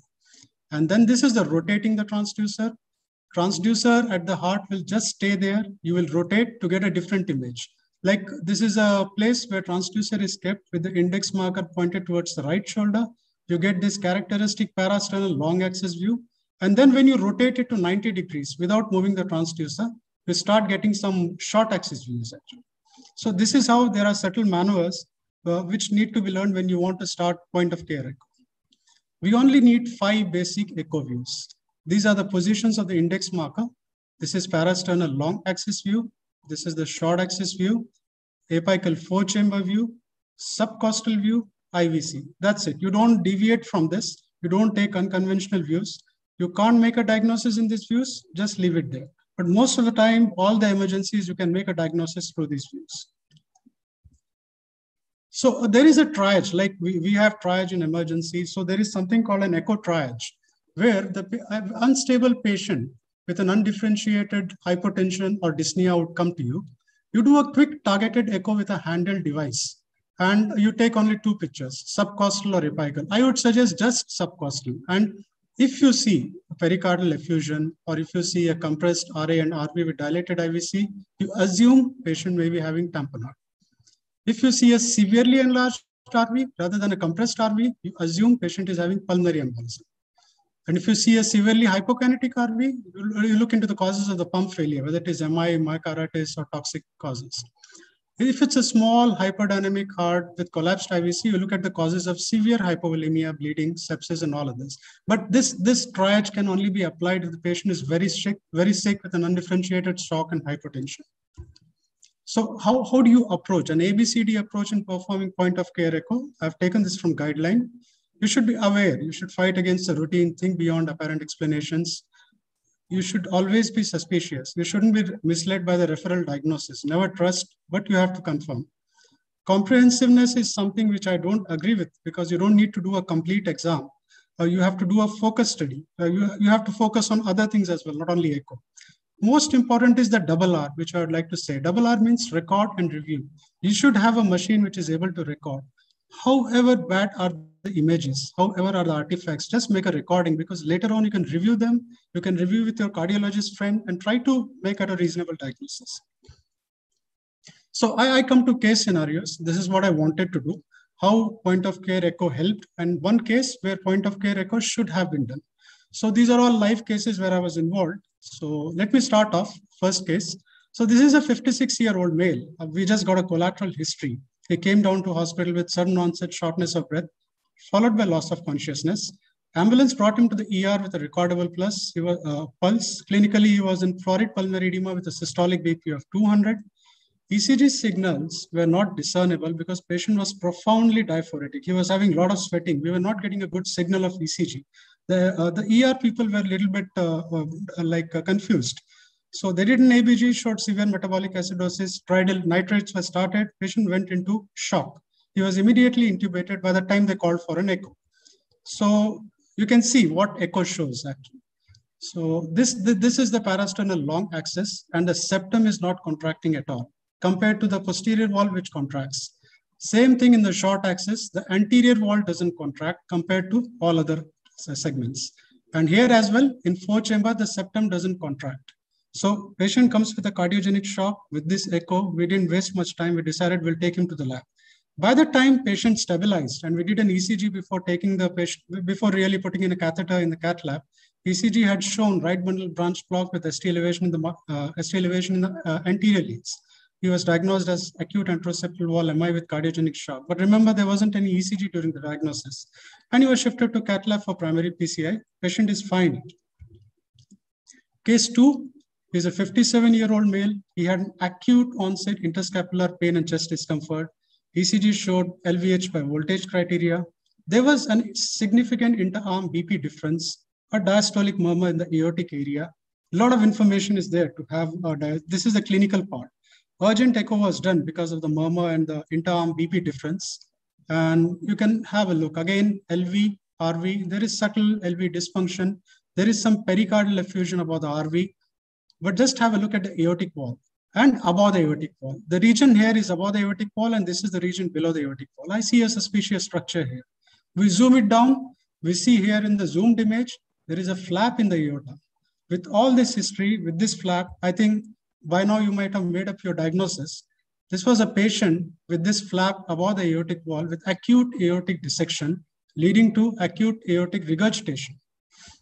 And this patient was rushed to OR for emergency surgery. Case 3, quite interesting. So I was involved directly in this case. She is a 63-year-old female, morbidly obese, 140 kg, some risk factors. Came to us with a presumptive diagnosis of non-ST elevated myocardial infarction, but she came on Thursday afternoon. So we just admitted her. We thought we'll do her we'll take her to cath lab on Sunday. She was not unstable. History-wise, she denied chest pain. She only had a long-standing SOB. Since she had a leak in troponins, she was admitted as non-ST elevated myocardial infarction.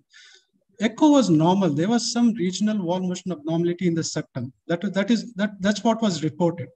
On the third day of admission on Sunday morning at 7:30, when I walked to the ward, the sisters were rushing into the bathroom where she had collapsed. Code red was activated. She had pulseless electrical activity. With a brief CPR, she returned to the ROSC. For some reasons, I gave her 5,000 stat heparin, but I brought her down to the CCU, and still she was hypotensive and hypoxemic. I put in a probe, and I see this. The first thing, this is the left ventricle, this is the right ventricle. Look at compare the size of the right ventricle with the left ventricle. The right ventricle appears to be more dilated than the left ventricle. Of course, immediately I want to see for something more. So I see this is the right ventricle, this is the right atrium. Again, this is the right ventricle, this is the right atrium. So these are nothing but right atrial free-floating thrombi. Considering the clinical presentation and these echo pictures, I didn't waste much time. We immediately thrombolized the patient. She basically had acute pulmonary embolism with free-floating right heart thrombi. It's quite uncommon. We get it only in 4 to 18% of cases. She was thrombolized immediately with good perfusion. Luckily, clots disappeared with normalization of RV function, and she walked out of the hospitals with NOACs. NOACs are anticoagulants, which we use in pulmonary embolism.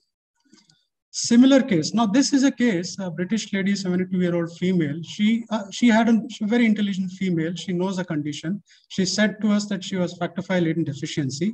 For reasons we do not know, she stopped her anticoagulations. These patients are usually on anticoagulations. She was complaining of progressive SOB since last 2 weeks. When she came to us, she was hypoxemic, hypotensive, very feeble pulse in the chest pain clinic, but heart rate was 65. So we were a little bit confused. But when we put in a probe, we saw that the RV is enlarged. RV is enlarged in here. It is dysfunctional, and the septum is being pushed into the left ventricle. You see, the septum is totally being pushed into the left ventricle because of RV strain.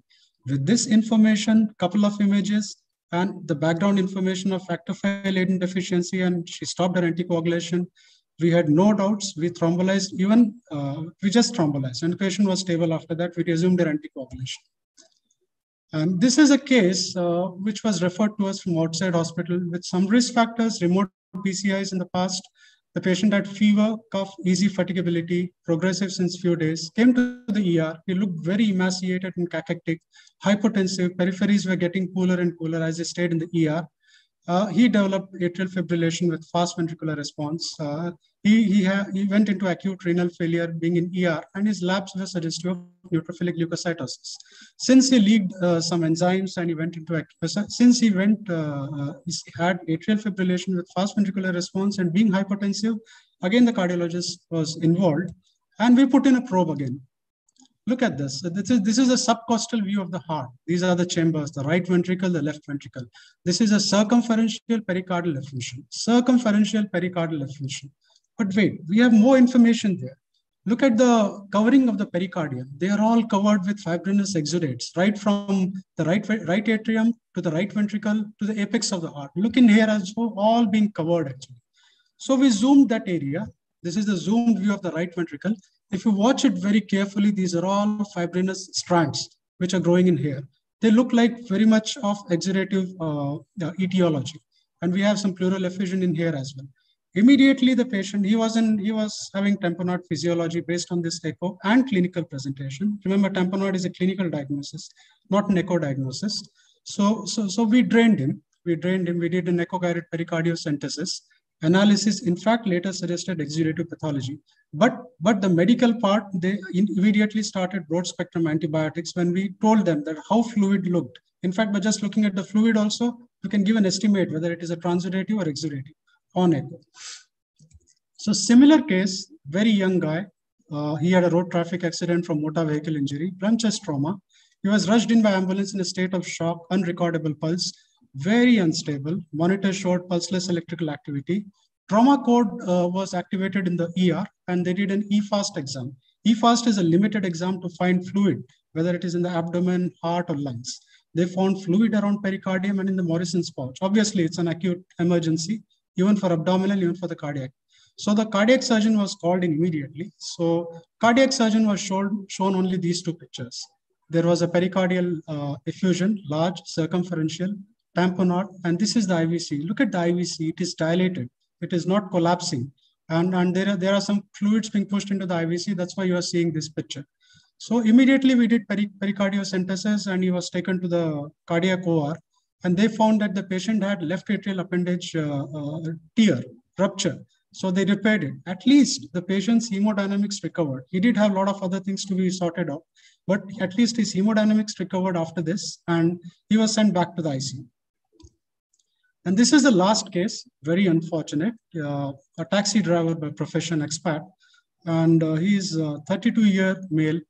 He had prior presentations to the emergency room in the local health center with TIA-like symptoms.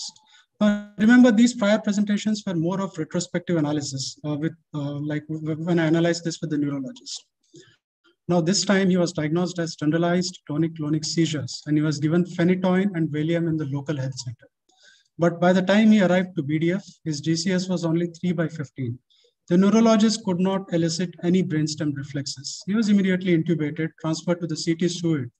And what they saw was he had extensive bilateral scattered infarcts, predominantly involving occipital and vertebral artery. The neurologists felt it could be a cardioembolic stroke, but they were not much interested in the echo because the patient had a very poor prognosis. In fact, the patient wasn't even shifted to ICU. It was very poor in terms of his hemodynamics. Next day, the neurologist looks at his right leg and there was a mottling. So he diagnoses acute right lower limb ischemia and he thought that let's get an echo done and see what happens. So it's not an urgent echo to be precise, but it was more of an elective echo. But just let me show you this echo and let me see what you all feel. So the LV function, RV function is good. LA is good, but look at this mass in the LA. Look at this. We zoomed into it. There is a big mass in the LA. Then we went ahead, we looked into other pictures. This is the forechamber. This is the left ventricle. This is the left atrium. You can see the mass being attached to the interatrial septum. We zoomed at it. We saw a mass which has got an irregular surface being attached to the interatrial septum. We were quite sure that is left atrial myxoma. And considering the pattern of stroke, it was all cardioembolic with recurrent CVA events. So the reason was left atrial myxoma. We thought, had we done echo when he earlier presented to the ER, maybe the story would have been quite different. He would have been sent for surgery, and obviously the reason for his cardioembolic stroke wouldn't have been there. So this is how also you can think about point of care echo. We don't have a clear guideline, but this is it actually. Thanks for patient listening. Thank you very much.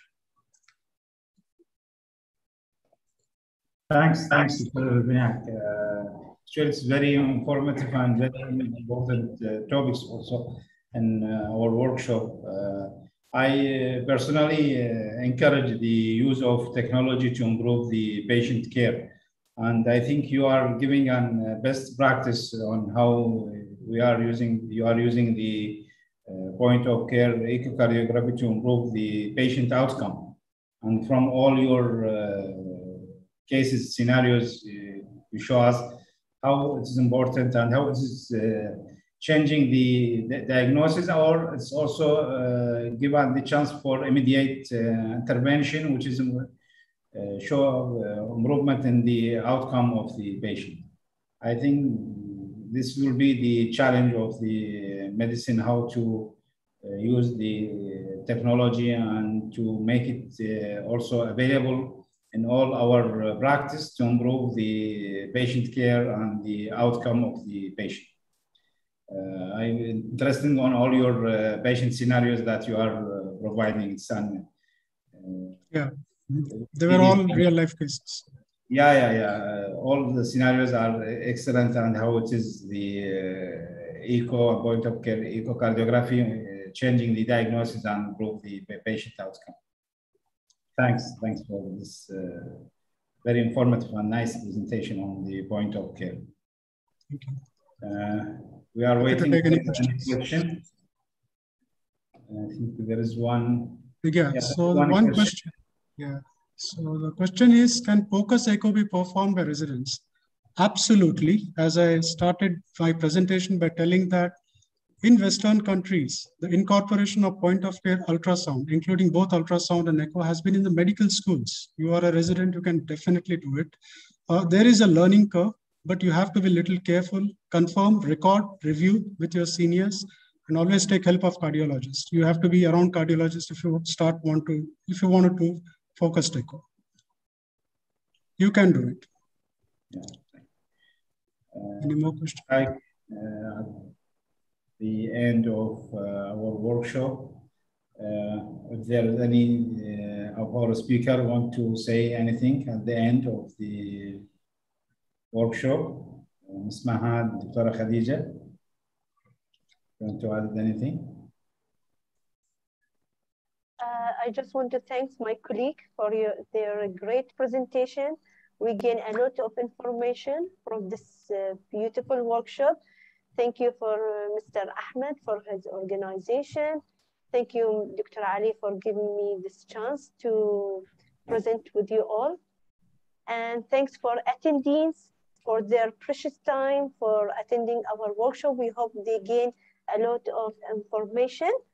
from our workshop, and the most important, from the infection control side, to be applied in the clinical setting.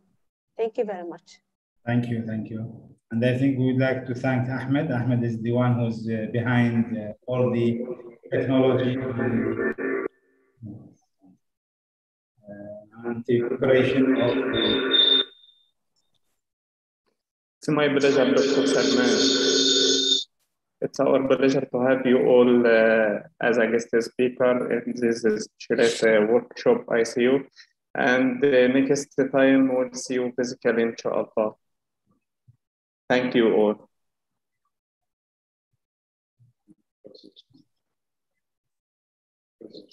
Muted. Thank you, Ahmed. And yes, as Ahmed say, we hope the next time it will be on physical. Actually, when we are preparing for this workshop, most of our colleagues, they say the intensive care and the workshop is need an hands-on practice. But because of the situation, we just prefer to not to hold all our activities, and we can just refresh the knowledge by virtual workshop. But sure, this will be in our